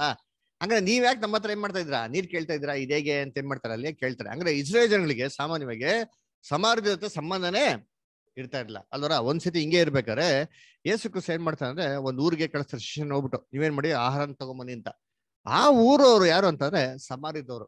ಅವಾಗ ಆ ಊರವರು ಯೇಸು ಕ್ರಿಸ್ತನ ಶಿಷ್ಯರುಗಳನ್ನ ಊರೊಳಗೆ ಏನ್ ಮಾಡಲ್ಲ, ಸೇರ್ಸ್ಕೊಳಲ್ಲ. ಅವಾಗ ಶಿಷ್ಯನ ಬಂದು ಯೇಸು ಕ್ರಿಸ್ತ ಏನ್ ಮಾಡ್ತಾರೆ? ಕಂಪ್ಲೇಂಟ್ ಮಾಡ್ತಾರೆ, ಸ್ವಾಮಿ ಊರ್ನ ಏನ್ ಮಾಡ್ಬಿಡೋಣ, ನಾಶ ಮಾಡ್ಬಿಡೋಣ ಅಂತ ಬಿಟ್ಟು. ನೋಡಿ ಅವಾಗ ಯೇಸು ಕ್ರಿಸ್ತ ಏನ್ ಹೇಳ್ತಾರೆ ನೋಡ್ತೀನಿ, ಓದನ. ಲೂಕ 9ನೇ ಅಧ್ಯಾಯ 52 ಮತ್ತೆ 53 ಇಷ್ಟ. ಮನಸ್ಸು ದೃಢವಾಗಿಸಿಕೊಂಡು ತನ್ನ ಮುಂದಾಗಿ ದೂತರನ್ನು ಕಳುಹಿಸಿದನು. ಇವರು ಹೊರಟು ಆತನಿಗೆ ಬೇಕಾದದ್ದನ್ನು ಸಿದ್ಧ ಮಾಡುವುದಕ್ಕಾಗಿ ಸಮಾರ್ಯದವರ ಒಂದು ಹಳ್ಳಿಗೆ ಬಂದರು. ಎಲ್ಲಿಗೆ ಹೋದ್ರು ಅಂತಂದ್ರೆ ಸಮಾರ್ಯದವರ ಒಂದು ಹಳ್ಳಿಗೆ ಬಂದ್ರಂತೆ. ಆದರೆ ಆತನು ಯೆರೂಸಲೇಮಿಗೆ ಹೋಗುವವನಾದ್ದರಿಂದ ಆ ಸಮಾರ್ಯದವರು ಆತನನ್ನು ಸೇರಿಸಿಕೊಳ್ಳಲಿಲ್ಲ. ನೋಡ್ರ, ಆದ್ರೆ ಯೇಸು ಕ್ರಿಸ್ತು ಯೆರೂಸಲೇಮ್ ಕಡೆಗೆ ಹೋದವರಾಗಿರೋದ್ರಿಂದ ಆ ಸಮಾರ್ಯದವ್ರು ಏನ್ ಮಾಡುವಂತ ಅಲ್ಲಿ ಸೇರಿಸ್ಕೊಂಡಿಲ್ಲ ಅಲ್ವರ. ಅದಕ್ಕೆ ಸಮಾರ್ಯದವ್ರಿಗೂ ಇಸ್ರೇಲ್ ಜನಗಳಿಗಿಲ್ಲ, ಕಾಂಟ್ಯಾಕ್ಟೇ ಇಲ್ಲ. ಹಾಗಿರ್ಬೇಕಾದ್ರೆ ಇಲ್ಲಿ ಯಾರಪ್ಪ ಹೆಲ್ಪ್ ಮಾಡ್ತಾರೆ ಅಂದ್ರೆ ಒಬ್ಬ ಯಹೂದಿಯನ್ಗೂ ಸಮಾರ್ಯದವನ್ಗೆ ಆಗ್ದಿರಂತ ಒಬ್ಬ ವ್ಯಕ್ತಿ ಬಂದು ಏನ್ ಮಾಡ್ತಾರೆ? ಅವನ್ ಏನ್ ಮಾಡ್ತಾನೆ ಇಲ್ಲಿ? ಅವನು ಇಸ್ರೇಲ್ ಜನಗಳಿಗೆ ಏನ್ ಮಾಡ್ತಾನೆ? ಹೆಲ್ಪ್ ಮಾಡ್ತಾನೆ. ಈ ಒಂದು ಎಕ್ಸಾಂಪಲ್ ಕ್ರೈಸ್ಟ್ ಏನ್ ಮಾಡ್ತಾರೆ ಹೇಳ್ತಾರೆ ಅಲ್ವರ.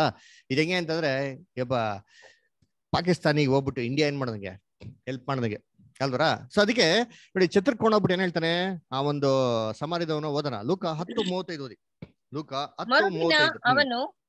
ಮರುದಿನ ಅವನು 2 ಹಣಗಳನ್ನು ತೆಗೆದು ಛತ್ರದವನಿಗೆ ಕೊಟ್ಟು, ಇವನನ್ನು ಹಾರೈಕೆ ಮಾಡು, ಇದಕ್ಕಿಂತ ಹೆಚ್ಚಾಗಿ ಏನಾದರೂ ವೆಚ್ಚ ಮಾಡಿದರೆ ನಾನು ಹಿಂತಿರುಗಿ ಬಂದಾಗ ನಿನಗೆ ಕೊಡುವೆನು ಅಂದನು. ನೋಡ್ರ, ಆ ಛತ್ರದ ಅಡ್ಮಿಟ್ ಮಾಡಿದ್ಮೇಲೆ ಎಷ್ಟ್ ನಾಣ್ಯ ಕೊಡ್ತಾರೆ? 2 ನಾಣ್ಯ. ಯಾಕೆ 2 ಕೊಟ್ರು? ಜಾಸ್ತಿ ಕೊಡ್ಬೋದಾಯ್ತಲ್ವಾ?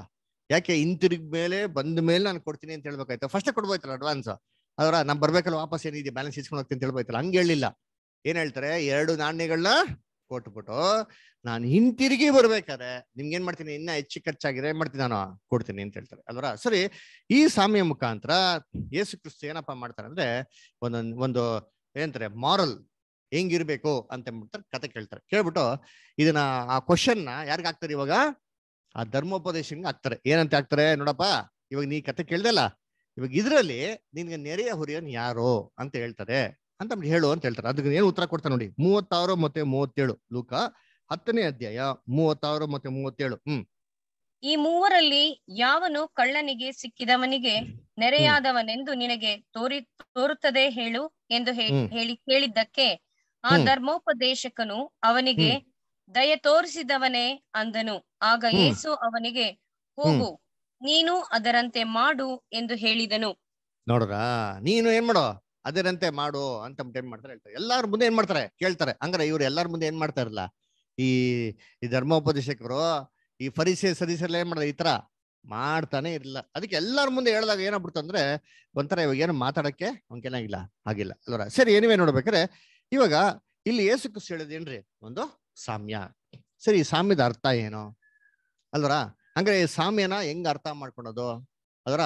ಇದನ್ನ ಅರ್ಥ ಮಾಡ್ಕೊಬೇಕಾದ್ರೆ first of all ಸಾಮ್ಯನ Yesu Krista ಏನಕ್ಕೆ ಮಾತಾಡಿದ್ರು ಅಂತ ನಾವೇ ಮಾಡೋದು, ಕೆಲವೊಂದು ವಿಚಾರಗಳನ್ನ ಅರ್ಥ ಮಾಡ್ಕೊಬೇಕಲ್ವ. ಇವಾಗ ಸಾಮ್ಯದಲ್ಲಿ ಏನಿತ್ತು, ಯಾಕೆ ಯೇಸು ಕ್ರಿಸ್ತ ಸಾಮ್ಯಗಳ ಮುಖಾಂತರ ಮಾತಾಡೋದು ಅಂತಂದ್ರೆ ಏನ್ರಿ ಬೈಬಲ್ ನಲ್ಲಿ ಶಿಷ್ಯರು ಕೂಡ ಏನ್ ಮಾಡ್ತಾರೆ, ಈ ಪ್ರಶ್ನೆನ ಯೇಸು ಕ್ರಿಸ್ತನ್ ಕೇಳ್ತಾರೆ, ಸ್ವಾಮಿ ಯಾಕೆ ನೀವು ಯಾವಾಗೂ ಸಾಮ್ಯದ ರೂಪದಲ್ಲಿ ಮಾತಾಡ್ತೀರಾ, ಸಾಮ್ಯದಲ್ಲಿ ಏನಿದೆ ಅಂತಂದ್ಬಿಟ್ಟು ಯೇಸು ಕ್ರಿಸ್ತ ನಮ್ಗೆ ಹೇಳ್ತಾರೆ. ನೋಡ್ತೀನಿ, ಓದನ ಮತ್ತೆ 13ನೇ ಅಧ್ಯಾಯದಲ್ಲಿ 34, 35 ಓದಿ.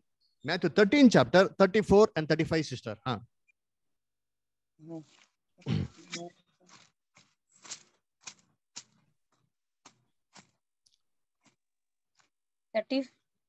13 chapter 34 and 35th verse. ಯೇಸು ಈ ಮಾತುಗಳನ್ನೆಲ್ಲ ಜನರ ಗುಂಪುಗಳಿಗೆ ಸಾಮ್ಯ ರೂಪವಾಗಿ ಹೇಳಿದನು. ಸಾಮ್ಯವಿಲ್ಲದೆ ಒಂದನ್ನೂ ಹೇಳಲಿಲ್ಲ. ಹೀಗೆ ನಾನು ಬಾಯ್ದೆರೆದರೆ ಸಾಮ್ಯ ರೂಪವಾಗಿ ಉಪದೇಶಿಸುವೆನು, ಲೋಕಾದಿಯಿಂದ ಮರೆಯಾಗಿದ್ದವುಗಳನ್ನು ಹೊರಪಡಿಸುವೆನು ಎಂದು ಒಬ್ಬ ಪ್ರವಾದಿಯ ಮುಖಾಂತರವಾಗಿ ನುಡಿದ ಮಾತು ನೆರವೇರಿತು. ವೆರಿ ಗುಡ್ ಅಲ್ವರ? ಸೊ ನೋಡ್ಬೇಕಾದ್ರೆ ಯೇಸು ಕ್ರಿಸ್ತು ಈ ಸಾಮ್ಯಗಳಲ್ಲಿ ಏನಪ್ಪ ಹೇಳಿದ್ರಂತೆ ಹೇಳ್ತಾರೆ, ನಾನು ಬಾಯಿ ತೆರೆದ್ರೆ ಯಾವ ಮುಖಾಂತರ ಮಾತಾಡ್ತೀನಿ, ಯಾವ ರೀತಿ ಮಾತಾಡ್ತೀನಿ, ಸಾಮ್ಯ ರೂಪದಲ್ಲಿ ಮಾತಾಡ್ತೀನಿ ಅಂತಂದ್ರೆ ಅಲ್ವರ? ಹಂಗಾರೆ ಆ ಸಾಮ್ಯದಲ್ಲಿ ಏನ್ ತರ್ತಾರಂತೆ ಯೇಸು ಕ್ರಿಸ್ತು, ಹೊರಗಡೆ ಏನ್ ತರ್ತಾರಂತೆ, ಲೋಕಾದಿಯಿಂದ ಮರೆಯಾಗಿರುವಂತ ಎಲ್ಲಾ ಮರೆಯಾಗಿರುವಂತದ್ದು ಎಲ್ಲಾ ವಿಚಾರಗಳನ್ನ ಇವಾಗ ಏನ್ ಮಾಡ್ತೀವಿ, ಸಾಮ್ಯಗಳ ಮುಖಾಂತರ ಯೇಸು ಕ್ರಿಸ್ತು ಹೊರಗಡೆ ತರ್ತಾರಂತೆ. ಸರಿ, ಹಂಗಾರೆ ಲೋಕಾದಿಯಿಂದ ಏನ್ ಮರೆಯಾಗಿತ್ತು ಅಲ್ವರ? ಹಂಗಾರೆ ದೇವರು ಸೃಷ್ಟಿ ಮಾಡಿದಾಗಿಂದ ಏನೋ ಒಂದು ಸೀಕ್ರೆಟ್ ಏನಾಗಿದೆ, ಅಡಗಿದೆ. ಈ ಸೀಕ್ರೆಟ್ ಆಗಿರೋಂತ ಎಲ್ಲಾ ವಿಚಾರಗಳನ್ನೇ ಯೇಸು ಕ್ರಿಸ್ತು ಸಾಮ್ಯಗಳ ಮುಖಾಂತರ ಏನ್ ಮಾಡ್ತಾರೆ, ಶಿಷ್ಯನಿಗೆ ಇವಾಗ ಹೊರಗಡೆ ತರ್ತಾ ಇದ್ದು ಅಲ್ಲ. ಹಂಗಾರೆ ಲೋಕಾದಿಯಿಂದ ಏನು ಮರೆಯಾಗಿತ್ತು ಅಂತ ನೋಡ್ಬೇಕ್ರೆ ಏನ್ರಿ, ಅದನ್ನ ಅದೇ ಒಂದು ಜಾಗದಲ್ಲಿ ಉತ್ತರ ಕೊಡ್ತಾರೆ. ಇಲ್ಲಿ ಮ್ಯಾಥ್ಯೂ 13 ಚಾಪ್ಟರ್ಲಿ 10ನೇ ವಾಕ್ಯ ಓದಿ. ಮತ್ತೆ 13ನೇ ಅಧ್ಯಾಯದಲ್ಲಿ 10ನೇ ವಾಕ್ಯ ಓದಿ ನೋಡೋಣ. ತರುವಾಯ ಆತನ ಶಿಷ್ಯರು ಬಂದು, ಯಾಕೆ ಸಾಮ್ಯ ರೂಪವಾಗಿ ಅವರ ಸಂಗಡ ಮಾತನಾಡುತ್ತಿ ಎಂದು ಕೇಳಿದರು. ಅದಕ್ಕಾತನು ಅವರಿಗೆ, ಪರಲೋಕ ರಾಜ್ಯದ ಗುಟ್ಟುಗಳನ್ನು ತಿಳಿಯುವ ವರವು ನಿಮಗೇ ಕೊಟ್ಟದೆ, ಅವರಿಗೆ ಕೊಟ್ಟಿಲ್ಲ. ಹಂಗಾರೆ ಏನಪ್ಪಾ ಗುಟ್ಟು, ಏನ್ ರಹಸ್ಯ? ಲೋಕಾದಿಂದ ರಹಸ್ಯವಾಗಿರಂತ ವಿಚಾರಗಳನ್ನ ಯೇಸು ಕ್ರಿಸ್ತು ಮಾತಾಡ್ತಾರೆ. ಯಾವ ರಹಸ್ಯ ಇಲ್ಲಿ? ಪರಲೋಕ ರಾಜ್ಯದ ಗುಟ್ಟು ಅಲ್ವರ? ಪರಲೋಕದ ರಾಜ್ಯದ ರಹಸ್ಯಗಳನ್ನ ಯೇಸು ಕ್ರಿಸ್ತು ಮಾತಾಡ್ತಾರೆ. ಇದೇನು ಪರಲೋಕ ರಾಜ್ಯದ ರಹಸ್ಯ ಅಲ್ವರ? ಇವಾಗ ದೇವರಾಜ್ಯ ನಾವು ಕೇಳಿದ್ರಿ ಅಲ್ವರ? ದೇವರಾಜ್ಯ ಭೂಲೋಕಕ್ಕೆ ಏನಾಗ್ತಾರೆ, ಯೇಸು ಕ್ರಿಸ್ತನ ಎರಡನೇ ಬರುವಿಕೆಯಲ್ಲಿ ಬರ್ತಾರೆ ಅಲ್ವರ? ಇವಾಗ ಏನಾಗಿದೆ, ಯೇಸು ಕ್ರಿಸ್ತ ಎರಡನೇ ಬರುವಿಕೆಯಲ್ಲಿ ಬಂದು ತನ್ನ ರಾಜ್ಯವನ್ನು ಸ್ಥಾಪನೆ ಮಾಡಕ್ಕೆ ಏನಾಗಿದ್ದಾರೆ, ಇಲ್ಲಿ ಬಂದಿದ್ದಾರೆ ಅಲ್ವರ? ಈ ದೇವರಾಜ್ಯಕ್ಕೆ ಎಷ್ಟು ಭಾಗ ಇದೆ? 2 ಭಾಗ ಇದೆ. 2 ಭಾಗ ಇದೆ. Very good. 2 ಭಾಗ ಯಾವ್ದು? ಪರಲೋಕ ರಕ್ಷಣೆ, ಭೂಲೋಕ ರಕ್ಷಣೆ. ವೆರಿ ಗುಡ್ ಅಲ್ವರ? ಸೊ ಒಂದು ಪರಲೋಕದ ಭಾಗ ಇದೆ, ಒಂದು ಭೂಲೋಕದ ಭಾಗ ಇದೆ. ಸರಿ, ಪರಲೋಕದ ಭಾಗ ಅಂದ್ರೆ ಯಾರು? ಚಿಕ್ಕ ಹೆಣ್ಣು ಮಹಾಸಮೂಹ, ಯೇಸು ಕ್ರಿಸ್ತು ಮತ್ತೆ ಸಭೆ. Very good. ಅದರ ಚಿಕ್ಕ ಹಿಂಡು ಮತ್ತೆ ಮಹಾಸಮೂಹ ಕೂಡ ಏನಾಗ್ತಾರೆ, ಬರ್ತಾರೆ. Very good. ಇವರೆಲ್ಲ ಯೇಸು ಕ್ರಿಸ್ತನ ಎರಡನೇ ಬರುವಿಕೆಯಲ್ಲಿ ಕಣ್ಣು ಕಾಣದ ರೀತಿಯಲ್ಲಿ ಏನ್ ಮಾಡ್ತಾರೆ, ವಾಯುಮಂಡಲ ಆಡಳಿತ ಮಾಡುವಂತ ಒಂದು ಭಾಗ. ಕರೆಕ್ಟಾ? ಸರಿ, ಭೂಲೋಕದಲ್ಲಿ ಯಾರು ಇರ್ತಾರೆ ಆ ರಾಜ್ಯದಲ್ಲಿ? ಪಿತೃಗಳು, ಮಿಕ್ಕಿದ್ದೆಲ್ಲ ಲೋಕ ಜನಗಳು ಇರ್ತಾರೆ. ಗುಡ್ ಅಲ್ವಾ? ಹಂಗಾರೆ ದೇವ್ರ ರಾಜ್ಯಕ್ಕೆ ಏನಾಗಿದೆ, 2 ಭಾಗಗಳು ಇದೆ. ಹಂಗಾರೆ ಇವಾಗ ಇಲ್ಲಿ ನಾವು ಬೈಬಲ್ನ ಅರ್ಥ ಮಾಡ್ಕೊಬೇಕಾರೆ, ಚೆನ್ನಾಗಿ ಪ್ಯಾರಾಬಲ್ಸ್ ಎಲ್ಲ ಓದ್ಬೇಕಾರೆ ಯೇಸು ಕ್ರಿಸ್ತ ಏನ್ ಮಾಡ್ತಾರೆ, ಪರಲೋಕ ರಾಜ್ಯ ಅಂತ ಏನ್ ಮಾಡ್ತಾರೆ ಹೇಳ್ತಾರೆ, ಇನ್ನೊಂದ್ ಕಡೆ ದೇವ್ರ ರಾಜ್ಯ ಅಂತ ಹೇಳ್ತಾರೆ. ಇವೆರಡೂ ಡಿಫ್ರೆನ್ಸ್ ಏನ್ ಮಾಡೋಕೆ ಕ್ಲೀನ್ ಆಗಿ ಅರ್ಥ ಮಾಡ್ಕೋ. ಪರಲೋಕ ರಾಜ್ಯ ಅಂತ ಹೇಳ್ಬೇಕ್ರೆ ಈಗ ನೀವೇ ಹೇಳ್ರಿ, ಯಾವ ಭಾಗದ ಬಗ್ಗೆ ಹೇಳ್ತಾರೆ? ಯೇಸು ಕ್ರಿಸ್ತ ಸಭೆ ಬಗ್ಗೆ ಹೇಳ್ತಾ ಇದಾರ, ಲೋಕದ ಬಗ್ಗೆ ಹೇಳ್ತಾವ್ರ? ಸಭೆ ಬಗ್ಗೆ. ಅಂದ್ರೆ ಲೋಕ ಆದಿಯಿಂದ, ಲೋಕನ ಸೃಷ್ಟಿ ಮಾಡೋದಕ್ಕಿಂತ ಮುಂಚೆನೆ ದೇವ್ರ ಸಭೆನ ಆಯ್ಕೆ ಮಾಡಿದ್ರ ಇಲ್ವಾ? ಮಾಡಿದ್ರು. ಹೇಳ್ತಾರಲ್ಲ, ಲೋಕದ ಉತ್ಪತ್ತಿಕ್ಕಿಂತ ಮುಂಚೆನೆ, ಜಗದ ಉತ್ಪತ್ತಿಕ್ಕಿಂತ ಮುಂಚೆನೆ ಕುಯ್ಯಲ್ಪಟ್ಟಂತ ಕುರಿಯಾದಾತನು ಅಂತ ಹೇಳ್ತಾರೆ ಅಲ್ವರ? ಆಮೇಲೆ ಎಫೆಸ 1:18 ಹೇಳ್ಬೇಕಾದ್ರೆ ಹೇಳ್ತಾರೆ, ಲೋಕದ ಸೃಷ್ಟಿಕ್ಕಿಂತ ಮುಂಚೆನೆ ನೇರ ಮಾಡಿದ್ರೆ ನಿಮ್ನ ಆಯ್ಕೆ ಮಾಡಿದಾರೆ ಅಂತ ಹೇಳ್ತಾರೆ. ಹಂಗಾರೆ ಸಭೆನ ದೇವ್ರು ಫಸ್ಟ್ ಏನ್ ಮಾಡಿದ್ರು, ಫಿಕ್ಸ್ ಮಾಡಿದ್ರು. ಹಂಗಾರೆ ಈ ಸಭೆಗೆ ಸಂಬಂಧಪಟ್ಟಂತ ಎಲ್ಲಾ ರಹಸ್ಯಗಳನ್ನೇ ಯೇಸು ಕ್ರಿಸ್ತು ಈ ಸಮಯದಲ್ಲಿ ಮಾತಾಡಿರ್ಬೇಕಂದ್ರೆ ಮಾತಾಡಿರ್ಬೇಕು ಅಲ್ವರ. ಅದಕ್ಕೆ ಇವಾಗ ಓದಿ ಮತೆಯ 13ನೇ ಅಧ್ಯಾಯದಲ್ಲಿ 16 ಮತ್ತೆ 17 ಓದಿಷ್ಟ. Matthew 13 chapter verse 16 and 17. ಆದರೆ ನಿಮ್ಮ ಕಣ್ಣು ಕಾಣುತ್ತದೆ, ನಿಮ್ಮ ಕಿವಿ ಕೇಳುತ್ತದೆ, ಆದುದರಿಂದ ನೀವು ಧನ್ಯರು. ನಿಮಗೆ ಸತ್ಯವಾಗಿ ಹೇಳುತ್ತೇನೆ, ನೀವು ನೋಡುತ್ತಿರುವ ಕಾರ್ಯಗಳನ್ನು ಬಹುಮಂದಿ ಪ್ರವಾದಿಗಳು ಸತ್ಪುರುಷರು ನೋಡಬೇಕೆಂದು ಅಪೇಕ್ಷಿಸಿದರು, ನೋಡಲಿಲ್ಲ. ನೀವು ಕೇಳುತ್ತಿರುವ ಸಂಗತಿಗಳನ್ನು ಅವರು ಕೇಳಬೇಕೆಂದು ಅಪೇಕ್ಷಿಸಿದರು, ಕೇಳಲಿಲ್ಲ. ನೋಡ್ರ, ಬಹು ಮಂದಿ ಯಾರಂತೆ? ಸತ್ಪುರುಷರು, ಹಳೆ ಕಾಲದ ಪ್ರವಾದಿಗಳೆಲ್ಲ ಏನೇನ್ರಿ ನೋಡ್ಬೇಕಂತ ತುಂಬಾ ಆಸೆ ಪಟ್ರಂತೆ. ಅವ್ರಿಗೇನಾಗಿಲ್ಲ ದೇವ್ರು ಇದನ್ನೆಲ್ಲ ತಿಳಿಸ್ಲೇ ಇಲ್ವಂತೆ ಅಲ್ವರ. ಹಂಗಂದ್ರೆ ಯಾವ್ದ್ರ ಬಗ್ಗೆ ಹೇಳ್ತಾರದು? ಸಭೆಯ ರಕ್ಷಣೆ ಬಗ್ಗೆ. ನೋಡ್ರಿ ಇನ್ನೊಂದು ವಾಕ್ಯ ಓದನ. First Peter first chapter verse 10 and 11. First Peter first chapter verse 10 and 11 ಓದಿ. ದೇವರು ನಿಮಗೆ ತೋರಿಸಿರುವ ಕೃಪೆಯನ್ನು ಕುರಿತು ಮುಂತಿಳಿಸಿದ ಪ್ರವಾದಿಗಳು ಈ ರಕ್ಷಣೆಯ ವಿಷಯದಲ್ಲಿ ಸೂಕ್ಷ್ಮವಾಗಿ ವಿಚಾರಿಸಿ ಪರಿಶೋಧನೆ ಮಾಡಿದರು. ನೋಡ್ರ, ಯಾವ ವಿಚಾರದಲ್ಲಿ? ನಮಗೆ ತಿಳಿಸಿದಂತ ರಕ್ಷಣೆ ಸಂಬಂಧವಾಗಿ ವಿಚಾರದಲ್ಲಿ ಪ್ರವಾದಿಗಳು ಸೂಕ್ಷ್ಮವಾಗಿ ಏನ್ ಮಾಡದಂತೆ? ಪರಿಶೋಧನೆ ಮಾಡದಂತೆ. ಸತ್ಯವೇದಲ್ಲಿ ಏನ್ ಮಾಡೋರೆ? ಹೌದಾ, ಹೆಂಗಪ್ಪ ಪರಲೋಕ ರಕ್ಷಣೆ ಬಗ್ಗೆ ನಮ್ಗೇನೋ ಒಂದ್ ಚಾನ್ಸ್ ಸಿಕ್ತಂತೆ, ಇವೆಲ್ಲ ಡೀಟೇಲ್ ಆಗಿ ಏನ್ ಮಾಡೋರೆ? ಚೆಕ್ ಮಾಡೋರೆ. ಸರಿ, ದೇವ್ರಿಗೆ ಚಾನ್ಸ್ ಕೊಟ್ರ? ಪರಲೋಕ ರಾಜ್ಯಕ್ಕೆ ಹೋಗೋದಕ್ಕೆ ಪಿತೃಗಳಿಗೆ ಅವಕಾಶ ಕೊಟ್ರ? ಕೊಟ್ಟಿಲ್ಲ. ಇವಾಗ ಈ ಅವಕಾಶ ಯಾರು ಕೊಟ್ಟವ್ರೆ? ಇದಕ್ಕೆ ಯೇಸು ಕ್ರಿಸ್ತು ಮೊದಲನೇ ಬರುವಿಕೆ ಬರೋ ತನಕ ಇವೆಲ್ಲ ಏನಾಗಿತ್ತು? ಸೀಕ್ರೆಟ್ ಆಗಿ ಏನಾಗಿತ್ತು? ಹೈಡ್ ಆಗಿತ್ತು. ನೋಡಿ ಮುಂದೆ ಕೇಳ್ತಾರೆ.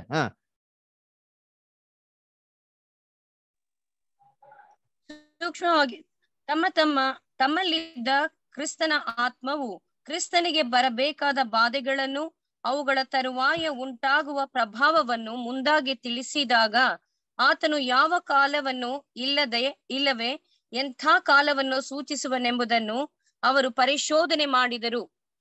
ಈ ಕಾಲವನ್ನು ಅಥವಾ ಎಂತ ಸಂಗತಿಗಳು ಅಂತ ಅಂದ್ಬಿಟ್ಟು ಅವರು ಪರಿಶೋಧನೆ ಮಾಡಿದ್ರಂತೆ. ಆಮೇಲೆ ಈ ಸಂಗತಿಗಳನ್ನು ಮುಂತಿಳಿಸಿದವರಲ್ಲಿ ತಮಗೋಸ್ಕರವಲ್ಲ ನಿಮಗೋಸ್ಕರವೇ ಸೇವೆ ಮಾಡುವವರಾಗಿದ್ದರೆಂಬುದನ್ನು ಅವರಿಗೆ ಪ್ರಕಟವಾಯಿತು. ಅವರು ಮುಂದಾಗಿ ಹೇಳಿದ ಸಂಗತಿಗಳೇ ಈಗ ಸಂಭವಿಸಿದವು ಎಂಬ ವರ್ತಮಾನವು ಪರಲೋಕದಿಂದ ಕಳುಹಿಸಲ್ಪಟ್ಟ ಪವಿತ್ರಾತ್ಮನ ಬಲದಿಂದ ನಿಮಗೆ ಸುವಾರ್ತೆಯನ್ನು ಸಾರಿದವರ ಮೂಲಕ ನಿಮಗೆ ಪ್ರಸಿದ್ಧಿ ಮಾಡಲ್ಪಟ್ಟಿದೆ. ದೇವದೂತರಿಗೂ ಈ ಸಂಗತಿಗಳನ್ನು ಲಕ್ಷ್ಯವಿಟ್ಟು ನೋಡಬೇಕೆಂಬ ಅಪೇಕ್ಷೆ ಉಂಟು. ಏನಪ್ಪಾ, ಈ ಸಂಗತಿಗಳನ್ನ ಲಕ್ಷ್ಯವಿಟ್ಟು ನೋಡ್ಬೇಕು ಅಂತ ಯಾರಿಗ ಆಸೆ ಇದೆ? ದೇವದೂತರು. ಹಂಗಾದ್ರೆ ದೇವದೂತರೆಲ್ಲ ಏನ್ ಮಾಡೋರೆ? ಹೆವೆನ್ಲಿ ಸಾಲ್ವೇಶನ್ ಬಗ್ಗೆ, ಯೇಸು ಕ್ರಿಸ್ತನಿಗೆ ದೇವ್ರು ಕೊಡಂತ ಡಿವೈನ್ ನೇಚರ್ ಬಗ್ಗೆ ಎಲ್ಲ ಏನ್ ಮಾಡೋರು? ಇವಾಗ ಅವರೆಲ್ಲ ಕುತೂಹಲದಿಂದ ತಿಳ್ಕೊಳಕ್ ಆಸೆ ಪಟ್ಟವ್ರೆ. ಇವಾಗ ದೇವ್ರು ಅವ್ರಿಗೆಲ್ಲ ಏನ್ ಮಾಡಿಲ್ಲ, ತಿಳಿಸಿಲ್ಲ. ಇವಾಗ ನಮಗ್ ತಿಳಿಸೋಲ್ಲ ಅಂತಂದ್ರೆ ನಾವ್ ಹೆಂಗಿರ್ಬೇಕಂದ್ರೆ ತುಂಬಾ ದೇವ್ರಿಗೆ ಏನಾಗಿರ್ಬೇಕು? ಗ್ರೇಟ್ಫುಲ್ ಆಗಿರ್ಬೇಕು. ಅದಕ್ಕೆ ಯೇಸು ಕ್ರಿಸ್ತ ಹೇಳಿದ್ದು ಅಲ್ವರ, ನೀವು ತುಂಬಾ ಭಾಗ್ಯವಂತರು, ಯಾಕಂದ್ರೆ ಈ ಒಂದು ರಹಸ್ಯಗಳನ್ನ ದೇವ್ರು ನಿಮ್ಗೆ ಏನ್ ಮಾಡೋರೆ? ತಿಳಿಸೋರೆ. ಹಾಗೆ ಇವಾಗ ಏನ್ ಮಾಡೋಣ ಅಂದ್ರೆ ಈ ಸಾಮ್ಯದ ಅರ್ಥ ಏನು ಅಂತ ನಾವೇನ್ ಮಾಡೋಣ ನೋಡೋಣ ಅಲ್ವರ. ಈ ಸಾಮ್ಯದಲ್ಲಿ ಒಬ್ಬ ಮನುಷ್ಯ ಇದ್ದಂತೆ ಅಲ್ವರ. ಯಾಕೆ ಒಬ್ಬ ಮನುಷ್ಯ ಕೊಟ್ಟವ್ರೆ? ಅದ್ರ ಆ ಮನುಷ್ಯ ಇಲ್ಲಿಂದ ಅಲ್ಲಿಗೆ ಹೋಗ್ತಾ ಇದ್ದಂತೆ. ಯಾಕೆ ಯೆರೂಸಲೇಮ್ ಅಂತಾನೆ ಕೊಟ್ಟವ್ರೆ?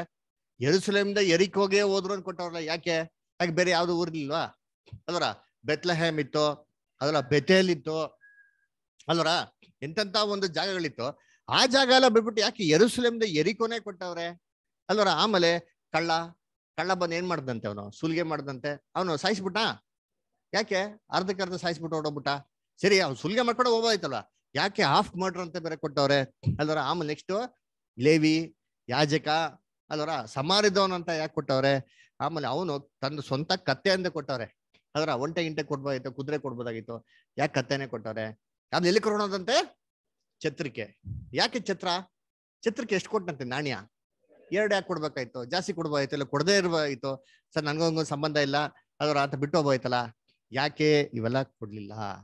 ಅದರ ಯಾಕೆ ಇಷ್ಟೊಂದು ಡೀಟೇಲ್ ಆಗಿರೋಂಥ ಇನ್ಫಾರ್ಮೇಶನ್ ನಮಗೆ ಕೊಟ್ಟಿದ್ದಾರೆ? ಅದು ಸಲ್ಲಿಕ್ಕೆ ಅವನು ಹೇಳ್ತಾನೆ, ನಾನು ತಿರುಗಿ ಹೋಗಿ ಏನ್ ಮಾಡ್ತೀನಿ? ವಾಪಸ್ಸು ಬರ್ತೀನಿ. ಬಂದ್ಮೇಲೆ ಏನ್ ಮಾಡ್ತೀನಿ ನಿಮ್ಗೆ? ಇವಾಗ ನಿಮ್ಗೆಲ್ಲ ಇದು ಹೇಳಿದ ತಕ್ಷಣ ಆಲ್ರೆಡಿ ಏನಾಗಿರ್ಬೇಕು ಸ್ಟೋರಿ ಎಲ್ಲ ನಿಮ್ ತಲೆಯಲ್ಲಿ ಆಲ್ರೆಡಿ ಒಂದ್ ಪಿಕ್ಚರ್ ಬಂದಿರ್ಬೇಕು. ಬಂದಿದೆಯಾ? ಇಲ್ಲ? Very good. ಅದರ ಅದಕ್ಕೆ ದೇವ್ರ ಮಕ್ಳು ಕೂತ್ಕೊಂಡು ಏನ್ ಮಾಡ್ಬೇಕು? ಥಿಂಕ್ ಮಾಡ್ಬೇಕು. ಅದರ ಸತ್ಯವೇದಕ್ಕೆ ಯಾವ ಡಿಕ್ಷನರಿ? ಏನೋ ಪ್ರಶ್ನೆ ಬಂತಂದ್ರೆ ಎಲ್ಲಿ ಹುಡುಕ್ಬೇಕು? ಬೈಬಲ್ ಹುಡುಕ್ಬೇಕು ಅಲ್ವರ. ಅದಕ್ಕೆ ಏಷಾಯದಲ್ಲಿ ಹೇಳ್ತಲ್ಲ, ಯೆಹೋವನ ಶಾಸ್ತ್ರದಲ್ಲಿ ಏನ್ ಮಾಡಿ ನೀವು ಹುಡುಕಿ ಓದಿರಿ. ಯೆಹೋವನ ಶಾಸ್ತ್ರ ಹುಡುಕಿ ಓದಿದ್ರೆ ನಮಗೆ ಕ್ಲೀನ್ ಆಗಿ ಏನಾಗ್ತಾರೆ? ಎಲ್ಲ ಸತ್ಯಗಳು ಗೊತ್ತಾಗ್ಬಿಡುತ್ತೆ. ಸರಿ, ಇವಾಗ ಏನಿಲ್ಲ, ಫಸ್ಟ್ ಪಾಯಿಂಟ್ ನೋಡಿ ಯೋಚನೆ ಮಾಡೋಣ. ಒಬ್ಬ ಮನುಷ್ಯ ಯೆರೂಸಲೇಮಿಂದ ಯೆರಿಕೋಗೆ ಹೋದ್ನಂತೆ. ಇವಾಗ ನೋಡಿ, ಇವಾಗ ನಾವು ಇದನ್ನ ಹೇಗೆ ಡಿಕೋಡ್ ಮಾಡ್ಬೇಕು ಅಂದ್ರೆ, ಒಂದೊಂದೇ ಪದಗಳಿಗೆ ಅರ್ಥಗಳು ಅದಕ್ಕೆಲ್ಲ ಬೈಬಲ್ ಏನ್ ಮಾಡೋಕೆ ಇವಾಗ ತೆಗಿತಾ ಹೋಗ್ಬೇಕು. ನಮ್ಗೆ ಏನಾಗ್ಬಿಡ್ತಾರೆ ಅವಾಗ ಸತ್ಯಾರ್ಥಗಳು ನಮ್ಗೆ ಕ್ಲೀನ್ ಆಗಿ ಏನಾಗ್ತಾರೆ ಗೊತ್ತಾಗ್ತಾರೆ ಅದ್ರ. ಫಸ್ಟ್ ಆಫ್ ಆಲ್ ಯೆರೂಸಲೇಮ್ ಅಂದ್ರೆ ಏನು ಅಂತ ನಾವೇನ್ ಮಾಡ್ಬೇಕು ನೋಡ್ಬೇಕು. ಸರಿ, ಯೆರೂಸಲೇಮ್ ಅಂದ್ರೆ ಏನು ಅಂದ್ರೆ, ಜೆರೂಸಲೇಮ್ ಅಂತ ಏನು ಏನು ಹೇಳಿ ಹೇಳಿ ರೇಷ್ಮಷ್ಟ ಹೇಳಿ. ಸಮಾಧಾನದ ಅಸ್ತಿವಾರ. ವೆರಿ ಗುಡ್, ಸಮಾಧಾನದ ಅಸ್ತಿವಾರ. ಅದರ ಏನ್ರಿ, ಜೆರೂಸಲೇಮ್ ಅಂದ್ರೆ ವಾರ್ತೆಗೆ ಅರ್ಥ ಏನು ಅಂದ್ರೆ ಸಮಾಧಾನದ ಅಸ್ತಿವಾರ ಅಂತ ಅಲ್ವರ. ಅದು ಮಾತ್ರ ಅಲ್ಲ, ಜೆರೂಸಲೇಮ್ ಆ ಪಟ್ಟಣದ ಹೆಸರು ಏನ್ ಗೊತ್ತಾ, ಸಮಾಧಾನದ ನಗರ ಅಂತಾನೆ ಹೆಸರು. ನೋಡಿ ವಾಕ್ಯ ಇದೆ, ಓದನ. Hebrews 7 chapter 2 verse. ಹೀಬ್ರೂಸ್ 7:2, ಇಬ್ರಿಯರಿಗೆ 7ನೇ ಅಧ್ಯಾಯ 2ನೇ ವಾಕ್ಯ. ಅವನಿಗೆ ಅಬ್ರಹಾಮನು ತಾನು ಜಯಿಸಿಕೊಂಡು ಬಂದದ್ದ ಎಲ್ಲಾ ವಸ್ತುಗಳಲ್ಲಿ 10ನೇ ಒಂದು ಭಾಗವನ್ನು ಕೊಟ್ಟನು. ಅವನ ಹೆಸರಿನ ಅರ್ಥವು ನೀತಿ ರಾಜ ಎಂಬುದು. ಇದಲ್ಲದೆ ಅವನು ಸಾಲೇಮಿನ ರಾಜ, ಅಂದರೆ ಸಮಾಧಾನದ ರಾಜ. ಅವನಿಗೆ ತಂದೆಯು ನೋಡ್ರ, ಸಮಾಧಾನದ ರಾಜ. ಸಾಲೇಮ್ ಅಂತಾನೇನ್ರಿ, ಸಮಾಧಾನದ ರಾಜ ಅಲ್ವರ. ನೋಡ್ಬೇಕಾರೆ ಏನ್ರಿ, ಸಾಲೇಮ್ ಅಂದ್ರೆ ಸಲಾಂ ಅಂತ ಹೇಳ್ತಾರೆ ಗೊತ್ತಾ. ಇವಾಗ ಹೇಳ್ತಾರಲ್ಲ ಸಲಾಂ ಅಂತ, ಮುಸ್ಲಿಮ್ಸ್ ಏನ್ ಮಾಡೋದು, ಸಲಾಂ ವಾಲಿಕುಮ್ ಅಂತ ಹೇಳ್ತಾರಲ್ಲ. ಸಲಾಂ ವಾಲಿಕುಮ್ ಅಂತಂದ್ರೆ piece B and to you ಅಂತ ಅರ್ಥ ಅಲ್ರ. ನಿಮ್ ಜೊತೆಗೆ ಏನಾಗ್ಲಿ, ದೇವ್ರ ಸಮಾಧಾನ ಇರ್ಲಿ ಅಂತ. ಅದಕ್ಕೆ ಯೇಸು ಕ್ರಿಸ್ತು ಪುನರ್ತನಾಗಿ ಆ ರಹಸ್ಯವಾಗಿ ಎಲ್ಲ ಶಿಷ್ಯನೆಲ್ಲ ಒಂದು ರೂಮಲ್ಲೆಲ್ಲ ಔಸ್ಕೊಂಡಿರ್ಬೇಕ್ರೆ, ಯೇಸು ಕ್ರಿಸ್ತು ಸಡನ್ ಆಗಿ ಏನ್ ಮಾಡೋದು, ಬಂದ್ಬಿಟ್ಟ ಅದ್ ನಡುವೆ ಬಂದ್ಬಿಟ್ಟು ಏನಂತಂದ್ರು, ಅದೇ ಸಲಾಂ ಅಲೈಕುಮ್ ಅಂತ ಹೇಳಿದ. ಅದೇ ಉರ್ದುಲ್ ಹೇಳಿಲ್ಲ, ಅರಬಿಕ್ ಅಲ್ಲಿ ಹೇಳಿದ್ರು ಅಲ್ವರ. Piece B and to you ಅಂತಂದ್ಬಿಟ್ಟು ಅಲ್ವರ. ಸೊ ಸಮಾಧಾನವಾಗಿರಿ ಅಂತ ಏನ್ ಮಾಡಿದ. ಹಂಗಾರೆ ಸಮಾಧಾನದ ನಗರ ಯಾವುದು ಅಂತಂದ್ರೆ ಯೆರೂಸಲೇಮ್. ಅದಕ್ಕೆ ಈ ಒಂದ್ ನಗರನ ದಾವೀದ್ ಏನ್ ಮಾಡ್ತಾನೆ, ಅವ್ನು ರಾಜನಾಗಿರ್ಬೇಕಾರೆ ಕಾನ್ಕರ್ ಮಾಡ್ಕೊಂತಾರೆ ಅಲ್ವರ. ಇವತ್ತು ಕೂಡ ನೀವು ಜೆರೂಸಲೇಮ್ಗೆ ಹೋದ್ರೆ ಏನ್ರಿ, ಅಲ್ಲಿ ಎಂತ ಸಿಟಿ ಆಫ್ ಡೇವಿಡ್ ಅಂತ ಏನ್ ಮಾಡ್ತಾರೆ ಹಾಕಿರ್ತಾರೆ, ದಾವೀದನ ನಗರ ಅಂತ ಬಿಟ್ಟು ಸತ್ಯವೇದಲ್ಲಿ ಕೂಡ ಏನಾಗಿದೆ ನಮ್ಗೆ ಕೊಟ್ಟಿದೆ ಅಲ್ವರ. ಯಾಕಂದ್ರೆ ಆ ಒಂದು ನಗರನ ಕಾನ್ಕರ್ ಮಾಡಿ ಆ ನಗರನ ಕ್ಯಾಪ್ಚರ್ ಮಾಡ್ಕೊಂಡಿದೆ ಯಾರಪ್ಪ ಅಂತಂದ್ರೆ ಡೇವಿಡ್, ಕಿಂಗ್ ಡೇವಿಡ್ ಅಲ್ವರ. ಅದು ಮಾತ್ರ ಅಲ್ಲ, ದಾವೀದಿನ್ಗೆ ಒಬ್ಬ ಮಗ ಇರ್ತಾನೆ ಅಬ್ಸಲೋಮ್ ಅಂತ. ಅಬ್ಸಲೋಮ್ ಒಂದ್ಸತಿ ಏನ್ ಮಾಡ್ತಾನೆ, ಅವ್ರ ಅಪ್ಪನ ವಿರುದ್ಧವಾಗಿ ರಿವೋಲ್ಟ್ ಮಾಡಿ ಅವ್ರ ಅಪ್ಪನ್ಗೆ ವಂಚನೆ ಮಾಡಿ ಆ ರಾಜ್ಯನ ಏನ್ ಮಾಡ್ತಾನೆ ಕಸ್ಕೊಳ್ಳೋದಕ್ಕೆ ಪ್ರಯತ್ನ ಮಾಡ್ತಾನೆ. ಅವಾಗ ದಾವೀದು ಮಗನ ಜೊತೆ ಫೈಟ್ ಮಾಡಕ್ ಹೋಗಲ್ಲ, ಯೆರೂಸಲೇಮ್ ನಿಂತ್ಕೊಂಡೆ ಫೈಟ್ ಮಾಡಕ್ ಹೋಗಲ್ಲ. ಯಾಕೆಂದ್ರೆ ಹಂಗ ಫೈಟ್ ಮಾಡಕ್ ಹೋದ್ರೆ ಯೆರೂಸಲೇಮ್ ಸಮಾಧಾನ ಕೆಟ್ಟೋಗ್ಬಿಡ್ತಾರೆ ಅಂತ ಅಂದ್ಬಿಟ್ಟು ಏನ್ ಮಾಡ್ತಾನೆ ಗೊತ್ತಾ, ಅವನ್ನೆಲ್ಲ ಬಿಟ್ಬಿಟ್ಟು ಅರಣ್ಯಕ್ಕೆ ಏನ್ ಮಾಡ್ತಾನೆ, ಓಡ್ಬಿಡ್ತಾನೆ ನಡ್ಕೊಂಡು ಅಲ್ವರ. ಸೊ ಏನಕ್ಕೆ ಅಂದ್ರೆ ಸಮಾಧಾನ ಉಳಿಸ್ಕೊಳಕ್ಕೋಸ್ಕರ. ಹಂಗಾರೆ ಇಲ್ಲಿ ನಮ್ಗೆ ಯೆರೂಸಲೇಮ್ ಅಂದ್ರೆ ಫಸ್ಟ್ ಏನಪ್ಪ ಗೊತ್ತಾಗ್ತಾ ಅಂದ್ರೆ ಸಮಾಧಾನದ ರಾಜ್ಯ ಅಥವಾ ಸಮಾಧಾನದ ನಗರ ಅಂತ ಏನಾಗ್ತಾರೆ ಒಂದು ಐಡಿಯಾ ಬರ್ತದೆ. ಓಕೆನಾ. ಸರಿ, ಇವಾಗ ನೆಕ್ಸ್ಟ್ ಬರೋಣ ಪಿಕ್ಚರ್. ನೆಕ್ಸ್ಟ್ ಏನ್ ನೋಡ್ಬೇಕು, ಎರಿಕೋ ಅಂದ್ರೆ ಏನು ಅಂತ ಏನ್ ಮಾಡೋಕೆ ಇವಾಗ ನಾವು ನೋಡ್ಬೇಕು ಅಲ್ವರ. ಸರಿ, ಎರಿಕೋ ಬಗ್ಗೆ ನಾವು ಒಂದು ಲಾಸ್ಟ್ ಟೈಮ್ ಒಂದು ಕತೆ ಕೇಳಿದ್ರ ಸರ್ ಎರಿಕೋ ಬಗ್ಗೆ ಅಲ್ವರ. ಅಕಾನ್ ಕತೆ ಕೇಳಿದ್ರ? ಅಕಾನ್ ಏನ್ ಮಾಡ್ತಾನೆ, ಎರಿಕೋದಲ್ಲಿ ಎಲ್ಲಾ ಇರುವ ಶಾಪಗ್ರಸ್ತದೆ, ಅದ್ರಲ್ಲಿ ಒಂದು ಮುಟ್ಪಣ ಅಂತಂದ್ರೆ ಅಕಾನ್ ಏನ್ ಮಾಡ್ತಾನೆ, ತಗೊಂಬರ್ತಾನೆ. ಏನ್ ತಗೊಂಬಂದ? ಬಟ್ಟೆ, ಬೆಳ್ಳಿ, ಅಲ್ವರ, ಚಿನ್ನ ಬೆಳ್ಳಿ ಮತ್ತೆ ವಸ್ತ್ರ ಅಲ್ವರ. ಅಂದ್ರೆ ಬಾಬಿಲೋನ್ ನಲ್ಲಿರಂತ ವಸ್ತ್ರ ತಂದೇನ್ ಮಾಡ್ತಾನೆ, ಔಸಿಟ್ಬಿಡ್ತಾನೆ. ಕರೆಕ್ಟಾ? ಅಂದ್ರೆ ಎರಿಕೋ ಅಂದ್ರೆ ಶಾಪಗ್ರಸ್ತದ ನಗರ ಅಲ್ವರ. ದೇವ್ರ ನಾಶ ಮಾಡ್ಬಿಡ್ತಾರೆ ನಗರನ, ಆ ಕೋಟೆ ಏನ್ ಮಾಡ್ತಾರೆ ಬೀಳ್ಸ್ಬಿಡ್ತಾರೆ. ಆ ನಗರನ ತಿರ್ಗಾ ಕಟ್ಬೋದಾ? ಯಾರ ಕಟ್ಬೋದಾ ಎರಿಕೋನ? ಎಸ್, ಓದಿ ಯೋಶುವ 6ನೇ ಅಧ್ಯಾಯ 26ನೇ ವಾಕ್ಯ. ಜೋಶುವ 6:26 ಓದಿ. ಯೋಶುವ 6:26. ಅದೇ ಸಮಯದಲ್ಲಿ ಯೆಹೋಶುವನು ಇಸ್ರಾಯೇಲ್ಯರಿಂದ ಪ್ರಮಾಣ ಮಾಡಿಸಿ ಅವರಿಗೆ, ಈ ಯೆರಿಕೋ ಪಟ್ಟಣವನ್ನು ಕಟ್ಟುವುದಕ್ಕೆ ಕೈ ಹಚ್ಚುವ ಮನುಷ್ಯನು ಯೆಹೋವನ ದೃಷ್ಟಿಯಲ್ಲಿ ಶಾಪಗ್ರಸ್ತನಾಗಿರಲಿ. ಅಂತಹವನು ಅದಕ್ಕೆ ಅಸ್ತಿವಾರವನ್ನು ಹಾಕುವಾಗ ತನ್ನ ಹಿರಿ ಮಗನನ್ನು, ಬಾಗಿಲುಗಳನ್ನಿಡುವಾಗ ಕಿರಿ ಮಗನನ್ನು ಕಳೆದುಕೊಳ್ಳಲಿ ಎಂದು ಹೇಳಿದನು. ನೋಡ್ರ, ಶಾಪಗ್ರಸ್ತ ನಗರ ಅಂತೆ. ಅವನ್ ಶಾಪಗ್ರಸ್ತನಾಗಲಿ, ಅವನೇನೋ ನಗರನ ತಿರ್ಗಾ ಕಟ್ಟಕ್ ಹೋಯ್ತು ಅಂದ್ರೆ ಅದಕ್ಕೆ ಫೌಂಡೇಶನ್ ಹಾಕ್ಬೇಕ್ರೆ ತನ್ನ ಹಿರಿಯ ಮಗನನ್ನು ಬಾಗಲ್ ಇಡ್ಬೇಕಂತ ತನ್ನ ಕಿರಿಯ ಮಗನ ಏನ್ ಮಾಡ್ತಾನೆ ಅವನು ಕಳ್ಕೊಂತಾನೆ. ಅಂದ್ರೆ ಈ ನಗರ ನಾಶ ಆಗಿರೋದು ತಿರ್ಗಾ ಮಾಡಕ್ ಹೋಗ್ಬಾರ್ದು, ಕಟ್ಟಕ್ ಹೋಗ್ಲೇಬಾರ್ದು ಅಲ್ವರ. ಇವಾಗ ನೀವ್ ಹೇಳ್ರಿ, ಇವಾಗ ನಮ್ಗೆ ಒಂದು ಕ್ಲೂ ಸಿಕ್ಕಿರ್ತಾರೆ. ಸಮಾಧಾನದ ನಗರದಿಂದ ಆ ಮನುಷ್ಯ ಎಲ್ಲಿಗೆ ಪ್ರಯಾಣ ಮಾಡದಂತೆ ಸೀದಾ ಶಾಪಗ್ರಸ್ತ ನಗರಕ್ಕೆ ಪ್ರಯಾಣ ಮಾಡಂತೆ. ಹಾಗಾದ್ರೆ ಏನಿರ್ಬೋದು? ಒಬ್ಬ ಮನುಷ್ಯ ಅಲ್ವರ, ಒಬ್ಬೇ ಮನುಷ್ಯ ಎಲ್ಲಿಂದ ಟ್ರಾವೆಲ್ ಮಾಡಂತೆ? ಸಮಾಧಾನದ ನಗರದಿಂದ ಶಾಪಗ್ರಸ್ತ ನಗರ. ಥಿಂಕ್ ಮಾಡಿ ಏನಿರ್ಬೋದು? ಅದೇ ಲೋಕ ರೀ, ಲೋಕಕ್ಕ ಮತ್ ವಾಪಸ್ ಬರ್ತಾನ ಅವನು, ಲೋಕದ ಆಸೆಗಳಿಗೆ. ಪಾಪ ಲೋಕ ಬಂದ್ರ ಸರಿ ಹೇಳ್ರಿ ಇಷ್ಟ. ಇವು ಒಬ್ಬ ಮನುಷ್ಯ ಸಮಾರಿ ಅಂದ್ರೆ ನಮ್ಮ ಕ್ರೈಸ್ತಿಗಳನ್ನ ಅಲ್ವರ. ಇವಾಗ ಈ ಒಬ್ಬ ಮನುಷ್ಯ ಯಾರು ಹೇಳಿ? ರೇಷ್ಮೆ ಸರ್ ಏನ್ ಹೇಳಿದ್ರಲ್ಲ ಹೇಳಿ. ಬ್ರದರ್, ಅದನ್ನ ಸಮಾಧಾನ ನಗರದಿಂದ ಮತ್ತ ಲೋಕಕ್ಕೆ ವಾಪಸ್ ಬರ್ತಾನಲ್ಲ ವ್ಯಕ್ತಿ ಅಂದೇನ. ಹಾ ಸರಿ, ಓಕೆ, ಥ್ಯಾಂಕ್ ಯು. ಏನ್ ಬ್ರದರ್? ಆದಾಮ್ ಅಲ್ವರ. ಸೊ ಈ ಒಬ್ಬ ಮನುಷ್ಯ ಸಮಾಧಾನ ನಗರನ್ ಬಿಟ್ಟಿ ಎಲ್ಲಿಗ್ ಬಂದಂತೆ? ಅವನು ಶಾಪಗ್ರಸ್ತ ನಗರಕ್ಕೆ ಬಂದ. ಅಂದ್ರೆ ಈ ಒಬ್ಬ ಮನುಷ್ಯ ಯಾರು? ಆದಾಮನು ಅಲ್ವರ. ಈ ಲೋಕದಲ್ಲಿ ಪಾಪ ಬರೋಕೆ ಎಷ್ಟ್ ಜನ ಕಾರಣ? ಒಬ್ಬೇ ಮನುಷ್ಯ ಅಲ್ವರ. ಒಬ್ಬ ಮನುಷ್ಯನ ಕಾಪಾಡಕ್ಕೆ ಏನಾಗಿದ್ದವ ಅಲ್ಲಾಗ್ರೆ ಒಬ್ಬ ಮನುಷ್ಯ ಕೊಟ್ಟಾರ. ಫ್ಯಾಮಿಲಿ ಅಂತ ಕೊಟ್ಟಿದ್ಯಾ? ಅವನಲ್ಲಿ ಎಲ್ಲ ಇತ್ತು ಬಿಡ್ರಿ. ಅದಕ್ಕೆ ಒಬ್ಬೇ ಮನುಷ್ಯ ಯಾರಪ್ಪ ಅಂದ್ರೆ ಈ ಮನುಕುಲ. ಆದಾಮ್ನ ರೆಪ್ರೆಸೆಂಟ್ ಮಾಡಂತ ಈ ಮನುಕುಲ. ಆದಾಮ್ ಏನಾಗಿತ್ತು? ಎಲ್ಲಾ ಮನುಕುಲಕ್ಕೆ ಏನಾಗಿದ್ರು? ರೆಪ್ರೆಸೆಂಟೇಟಿವ್ ಆಗಿದ್ರು ಅಲ್ವರ. ದೇವರನ್ನ ಸೃಷ್ಟಿ ಮಾಡ್ಬೇಕಾದ್ರೆ ಸಮಾಧಾನದ ನಗರದಲ್ಲಿ ಇಟ್ಟಿದ್ರ? ಸಮಾಧಾನ ರಾಜ್ಯದಲ್ಲಿ ಇಟ್ಟಿದ್ರ? ಈಡೇನ್ ತೋಟದಲ್ಲಿ ಏನ್ ಸಮಾಧಾನ ರೀ, ಎಷ್ಟ್ ಚೆನ್ನಾಗಿತ್ತಲ್ವಾ? ನಮ್ಗೆಲ್ಲ ಬೇಜಾರಾದ್ರೆ ಹಾಲಿಡೇಸ್ ಹೋಗ್ತೀರಿ, ಇಂಥ ಸಮಾಧಾನ ನಗರಕ್ಕೆ ಹೋಗ್ಬರ್ತೀರಿ ಅಲ್ವರ, ಎಲ್ಲ ಕಳ್ಕೊಂಡ್ಬಿಟ್ಟು ಬರಕ್ಕೆ ಅಲ್ವರ. ಸರಿ, ನೋಡ್ಬೇಕಾದ್ರೆ ಈ ಸಮಾಧಾನದ ನಗರದಲ್ಲೇ ಯಾರಿದ್ದು? ಆದಾಮ್ ಇದ್ದಿದ್ದು. ಸರಿ, ಇವಾಗ ಪಾಪ ಮಾಡಿದ್ರಿಂದ ಸೀದಾ ಅವ್ನು ಎಲ್ಲಿಗೆ ಬಂದ್ಬಿಟ್ಟ? ಪಾಪದ ಒಂದ್ ನಗರಕ್ಕೆ ಏನ್ ಮಾಡ್ದ? ಪ್ರಯಾಣ ಮಾಡಕ್ಕೆ ಅಲ್ಲಿ ಶುರು ಮಾಡ್ದ ಅಲ್ವರ. ಅದಕ್ಕೆ ಯೇಸು ಕ್ರಿಸ್ತು ಏನ್ರಿ ತಂದೆಯ ದೇವರೇ ಏನಪ್ಪ ಮಾಡ್ದ? ಪಾಪ ಮಾಡಿದ ತಕ್ಷಣ ಅವ್ನು ಇಡೀ ಹೊರಗಡೆ ಏನ್ ಮಾಡ್ಬಿಟ್ರು? ಕಳ್ಸ್ಬೇಕಾದ್ರೆ ಏನ್ ಹೇಳ್ತಾನೆ? ನಿನ್ನ ನಿಮಿತ್ತ ಭೂಮಿ ಏನಾಗಿದೆ?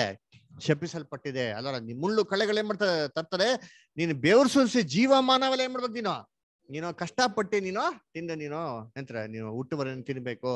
ನೀನು ಮಣ್ಣಾಲೆ ಸೃಷ್ಟಿ ಮಾಡಲ್ಪಟ್ಟಿದ್ಯಾ, ತಿರುಗಿ ಏನ್ ಮಾಡ್ತಾನೆ? ನೀನು ಮಣ್ಣಿಗೆ ಸೇರವಿ ಅಂತ. ಹಂಗಾದ್ರೆ ಆದಾಮು ಎಲ್ಲಿಂದ ಪ್ರಯಾಣ ಮಾಡ್ದ ಅಂದ ಪಾಪದ ನಿಮಿತ್ತವಾಗಿ? ಅಂದ್ರೆ ಸಮಾಧಾನ ಕಳ್ಕೊಂಡು ಎಲ್ಲಿಗೆ ಪ್ರಯಾಣ ಮಾಡ್ದ? ಇವಾಗ ಶಾಪಗ್ರಸ್ತದ ಒಂದ್ ಸ್ಥಿತಿಗೆ, ಮರಣಕ್ಕೆ ಏನ್ ಮಾಡ್ದ? ಪ್ರಯಾಣ ಮಾಡಕ್ಕೆ ಏನ್ ಮಾಡ್ದ? ಅವನು ಶುರು ಮಾಡ್ದ ಅಲ್ವರ.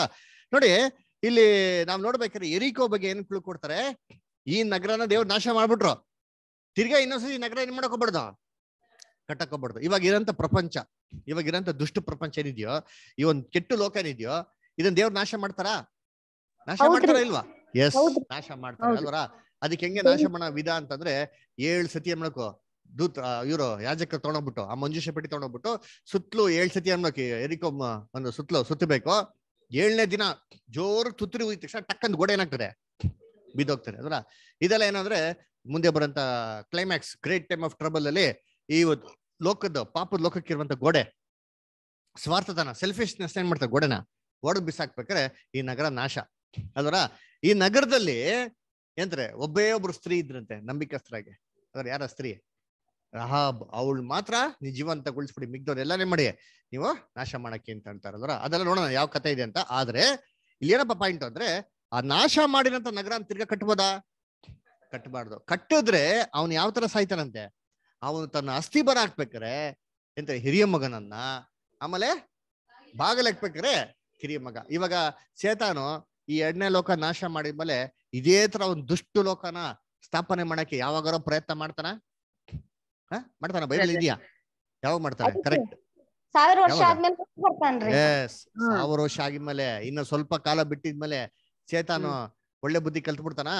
ಇಲ್ಲ, ನಾವ್ ಏನ್ ಮಾಡಿದ್ರು ಚೇಂಜ್ ಆಗಲ್ಲ. ಅದಕ್ಕೆ ದೇವ್ರು 2ನೇ ಮರಣ ಅಂತ ಫಿಕ್ಸ್ ಮಾಡ್ಬಿಟ್ಟಾರ ಅವ್ನಿಗೆ ಅಲ್ವರ. ತಿರ್ಗಾ ಇದೇ ತರ ರಾಜ್ಯ ಸ್ಥಾಪನೆ ಮಾಡ್ಬೇಕಾರೆ ಅವನಿಗೆ ಪೆನಾಲ್ಟಿ ಏನು ಅಂತಂದ್ರೆ, ನೀನ್ ಅಸ್ಥಿ ಬರ ಹಾಕ್ಬೇಕಾರೆ ಯಾರು ಕಳ್ಕೊಂತೀಯ? ಹಿರಿಯ ಮಗ ಅಲ್ವರ. ಆಮೇಲೆ ಬಾಗಲ್ ಇಕ್ಬೇಕಾರೆ ಯಾರನ್ನ ಕಳ್ಕೊಂತೀಯ? ಕಿರಿಯ ಮಗ. ಹಿರಿಯ ಮಗ ಅಂದ್ರೆ ಇವನೇ ಅಲ್ವರ, ಲೂಸಿಫರ್.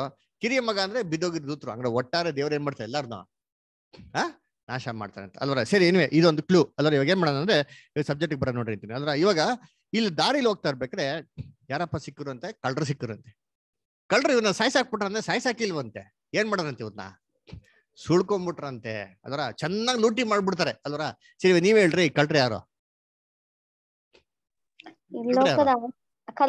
ಲೋಕದ ಆಸೆ ಆಕಾಂಕ್ಷೆ ಸೈತಾನನ ಕಳ್ಳರಿ ಅಲ್ವರ. ನೋಡ್ರಿ, ಯಾರಂತೆ ಕಳ್ರು? ಸೈತಾನನು ಬಿದ್ದೋಗಿರೋ ದೂತರುಗಳು. ಇವ್ರೇನಪ್ಪ ಮಾಡೋದಂದ್ರೆ, ಮನುಷ್ಯನಲ್ಲಿರಂತ ಎಲ್ಲ ಆಶೀರ್ವಾದಗಳೇನ್ ಮಾಡಿದ್ರು? ಸುಲಿಗೆ ಮಾಡ್ಕೊಂಡ್ಬಿಟ್ರು ಅಲ್ವರ. ಏನ್ ಸುಲಿಗೆ ಮಾಡಿದ್ರು? ಮನುಷ್ಯ ಏನ್ ಕಳ್ಕೊಂಡ ಅಂತಂದ್ರೆ, ನೀವ್ ಅಲ್ಲಿ ಓದುದ ಅಂತಂದ್ರೆ ಅವನೇನ್ ಮಾಡ್ತಾನೆ? ವಸ್ತ್ರನ ಕಳ್ಕೊಂತಾನೆ ಅಲ್ವರ. ಅದಕ್ಕೆ ಆದಾಮ್ಗೆ ದೇವ್ರು ವಸ್ತ್ರ ಕೊಟ್ಟಿದ್ರೆ ಈಡೇನ್ ತೋಟದಲ್ಲಿ ಕೊಟ್ಟಿದ್ರ? ಈಡೇನ್ ತೋಟದಲ್ಲಿ ದೇವ್ರು ಸೃಷ್ಟಿ ಮಾಡಕ್ಕೆ ಯಾವ ವಸ್ತ್ರನೂ ಕೊಡ್ಲಿಲ್ಲ. ಯಾವ ಪಾಪ ಮಾಡ್ತಾನೋ ಇವನೇ ಏನ್ ಮಾಡ್ತಾನೆ, ಎಲೆಗಳ ತಗೊಂಡು ಒಂದು ವಸ್ತ್ರ ಏನ್ ಮಾಡ್ತಾನೆ ಹಾಕೊಂತಾರೆ. ಆ ದೇವ್ರ ಏನ್ ಮಾಡ್ತಾರೆ, ಈ ವಸ್ತ್ರ ಬೇಡ ಅಂತ ಅಂದ್ಬಿಟ್ಟು ದೇವ್ರ ಏನ್ ಮಾಡ್ತಾರೆ, ಅಲ್ಲಿ ಒಂದು ಚರ್ಮದ ಹೊದಿಕೆ ಏನ್ ಮಾಡ್ತಾರೆ ಕೊಡ್ತಾರೆ. ಅದರ ಅಂದ್ರೆ ತನ್ನ ಸ್ವಂತ ನೀತಿವಂತಿಕೆಯಿಂದ ದೇವ್ರ ಮುಂದೆ ನೀತಿವಂತ ಆಗೋದಕ್ಕೆ ಸಾಧ್ಯ ಇಲ್ಲ ಅಂತ ಏನ್ ಮಾಡ್ತಾರೆ ಅಂದ್ರೆ, ಅವರೇ ಒಂದು ಬಟ್ಟೆ ಏನ್ ಮಾಡ್ತಾರೆ ಕೊಡ್ತಾರೆ. ಹಿಂಗೆ ಒಂದು ಸ್ಯಾಕ್ರಿಫೈಸ್ ಮಾಡಿ ಒಂದು ಆಡನ್ನ ಕತ್ತರಿಸಿ ಅಲ್ವರ ಅದರಿಂದ ಬರಂತ ಚರ್ಮನ ಏನ್ ಮಾಡ್ತಾರೆ, ಚರ್ಮದ ಹೊದಿಕೆನ ಪರ್ಮನೆಂಟ್ ಆಗಿರಂತ ನೀತಿವಂತಿಕೆ ಏನ್ ಮಾಡ್ತಾರೆ ಕೊಡ್ತಾರೆ. ಅಲ್ವರ ಹುಲ್ಲಿದ್ರೆ ಏನಾಗ್ತಾರೆ, ಒಣಗೋಗ್ಬಿಡ್ತಾರೆ, ಉದ್ರೋಗ್ಬಿಡ್ತಾರೆ. ಅದೇ ಚರ್ಮದದ್ರೆ ನೋಡೋದ ಲೆದರ್ ಏನಾಗಲ್ಲ, ಏನಾಗಲ್ಲ ಅಲ್ವರ. ಅದಕ್ಕೆ ಇದನ್ನ ಕಳ್ಕೊಂಡ. ನೆಕ್ಸ್ಟ್ ಏನ್ ಕಳ್ಕೊಂಡ ಆದಾಮ, ಆರೋಗ್ಯ ಅಲ್ವರ. ಆರೋಗ್ಯ ಕಳ್ಕೊಂಡ ಅವ್ನ ನಿಮಿತ್ತ ಏನ್ ಬಂದತ್ತೆ, ಪಾಪ ಕೊಡ ಸಂಬಳ ಮರಣ ಅಲ್ವರ. ಐಶ್ವರ್ಯ ಕಲ್ತ್ಕೊಂಡ, ಆಶೀರ್ವಾದ ಕಳ್ಕೊಂಡ. ಎಸ್, ದೇವ್ರ ಏನ್ ಕೊಟ್ಟಿದ್ರು ಅವ್ನಿಗೆ, ನಿಮ್ ಭೂಮಿಯಲ್ಲಿ ಏನ್ ಮಾಡಿ ನೀನು ದೊರೆತರ ಮಾಡ್ಕೊಂಡಿರೋ, ನೀನು ಆರಾಮಾಗಿರೋ, ಸಂತೋಷವಾಗಿರೋ ಅಂತಂದ್ರಲ್ಲ. ಎಂತ ಐಶ್ವರ್ಯ ಕೊಟ್ಟಿದ್ರು, ಏನೋ ಕೆಲಸ ಮಾಡಿದ ಫ್ರೀ ಆಗಿ ಏನಾಗೋದೆಲ್ಲ ಅವ್ನಿಗೆ ಸಿಕ್ಕೋದು. ಇದನ್ನ ಕಳ್ಕೊಂಡ. ಸಮಾಧಾನ ಕಳ್ಕೊಂಡ. ಎಸ್, ಏನ್ ಸಮಾಧಾನ ಇತ್ತು ನೋಡ್ರಿ ಇತ್ತಿನ ಅಲ್ವರ.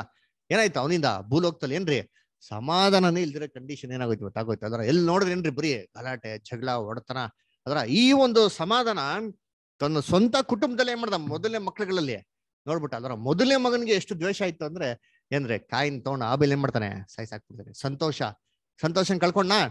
ಎಸ್, ಅದರ ಆದಾಮ್ ಈಡೇನ್ ತೋಟದಲ್ಲಿ ಏನ್ ಸಂತೋಷವಾಗಿದ್ರು ಎಲ್ಲಾ ಪ್ರಾಣಿಗಳ ಜೊತೆಗೆ ಅಲ್ಲರ ಹೆಸರು ಕೊಟ್ಕೊಂಡು, ಆ ಒಂದ್ ಸಂತೋಷ ಏನ್ ಮಾಡ್ದ ಕಳ್ಕೊಂಡ. ಹೆಂಡತಿ ಜೊತೆಗೆ ಏನಾಗಿದ್ದ, ಸಂತೋಷವಾಗಿದ್ದ.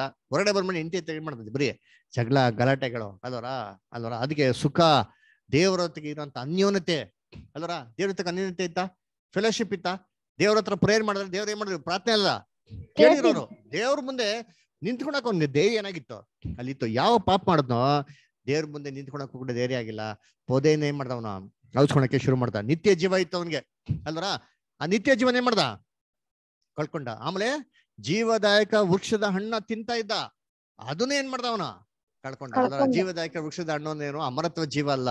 ಅದನ್ನ ತಿಂತ ಇದ್ರೆ ಅವನ್ ದೇಹಕ್ಕೆ ಏನಾಗಿರೋದು, ಆರೋಗ್ಯ, ಶಕ್ತಿ ಬಂದಿರೋದು. ಅದನ್ನೇನ್ ಮಾಡ್ದ ಇವಾಗ ಕಳ್ಕೊಂಬಿಟ್ಟ ಅಲ್ವರ. ಇವಾಗ ನಾವೇನ್ ಮಾಡ್ತೀರಿ, ಕಾಯಿಲೆ ಬರ್ತಾ ಬರ್ತಾ ಬರ್ತಾ ಏನ್ ತಗೊಂತೀರಿ, ಮೆಡಿಸಿನ್ಸ್ ನೋಡ್ರ. ದೇವ್ರ ಏನ್ ಮಾಡ್ರಲ್ಲ, ಎಲ್ಲ ಅದು ಫ್ರೂಟ್ಸ್, ವೆಜಿಟೇಬಲ್ಸ್ ಎಲ್ಲ ಏನ್ ಮಾಡಿದ್ರು ಅವ್ನಿಗೆ ಇಟ್ಟಿದ್ರು ಅಲ್ವರ. ಆಮೇಲೆ ದೇವರ ಒಂದು ರಾಜ್ಯ ಅದರ ಏನ್ರಿ, ರಾಜ್ಯನೇ ಕಳ್ಕೊಂಬಿಟ್ಟ. ರಾಜ್ಯನಾಗಿದ್ದವನ್ ಏನಪ್ಪ ಆಗ್ಬಿಟ್ಟ ಅಂತಂದ್ರೆ ದಾಸ ಆಗ್ಬಿಟ್ಟ. ಅದರ ಎಲ್ಲಾ ಪ್ರಾಣಿಗಳ ಮೇಲೂ, ಭೂಜಂತುಗಳ ಮೇಲೂ ಎಲ್ಲಾರ ಮೇಲೆ ದೊರೆತನ ಮಾಡೋಂತಂದ್ರು, ಅದನ್ನೆಲ್ಲ ಏನ್ ಮಾಡ್ದ ಅವ್ನು ಕಳ್ಕೊಂಬಿಟ್ಟ. ಅದರ ಪರಿಪೂರ್ಣತೆ, ದೇವ್ರು ಆದಾಮ್ನ ಪರ್ಫೆಕ್ಷನ್ ಏನ್ ಮಾಡಿದ್ರು, ಸೃಷ್ಟಿ ಮಾಡಿದ್ರು. ಅದರ ದೇವರ ಒಂದು ಮಹಿಮೆ, ತೇಜ, ಸಾನ್ನಿಧ್ಯವು ಯಾರಲ್ಲಿತ್ತು, ಅದರ ಮನುಷ್ಯನೇ ಇತ್ತು. ಇವತ್ತು ಯೋಚನೆ ಮಾಡಿರ್ತೀನಿ, ಇವತ್ತು ನಾವು ನೋಡ್ತಿಲ್ಲ ಮಿಸ್ ವರ್ಲ್ಡ್, ಮಿಸ್ಟರ್ ವರ್ಲ್ಡ್ ಅಂತ. ಇವರೆಲ್ಲ ಏನಿಲ್ಲ, ಆದಾಮ್ನ ಅವಳನ್ನ ಸೃಷ್ಟಿ ಮಾಡ್ಬೇಕು. ದೇವ್ರ ಏನ್ ಮಾಡಿದ್ರು, ಅಷ್ಟೊಂದು ರಮ್ಯವಾಗಿ ಸೃಷ್ಟಿ ಮಾಡಿದ್. ಇದನ್ನೆಲ್ಲ ಏನ್ ಮಾಡ್ದವನು ಅವ್ನು ಕಳ್ಕೊಂಡ. ಆಮೇಲೆ ಪರಿಶುದ್ಧತೆ ಅಲ್ವರ, ಇದನ್ನೆಲ್ಲ ಏನ್ ಮಾಡ್ದವನು ಅವ್ನು ಕಳ್ಕೊಂಡ.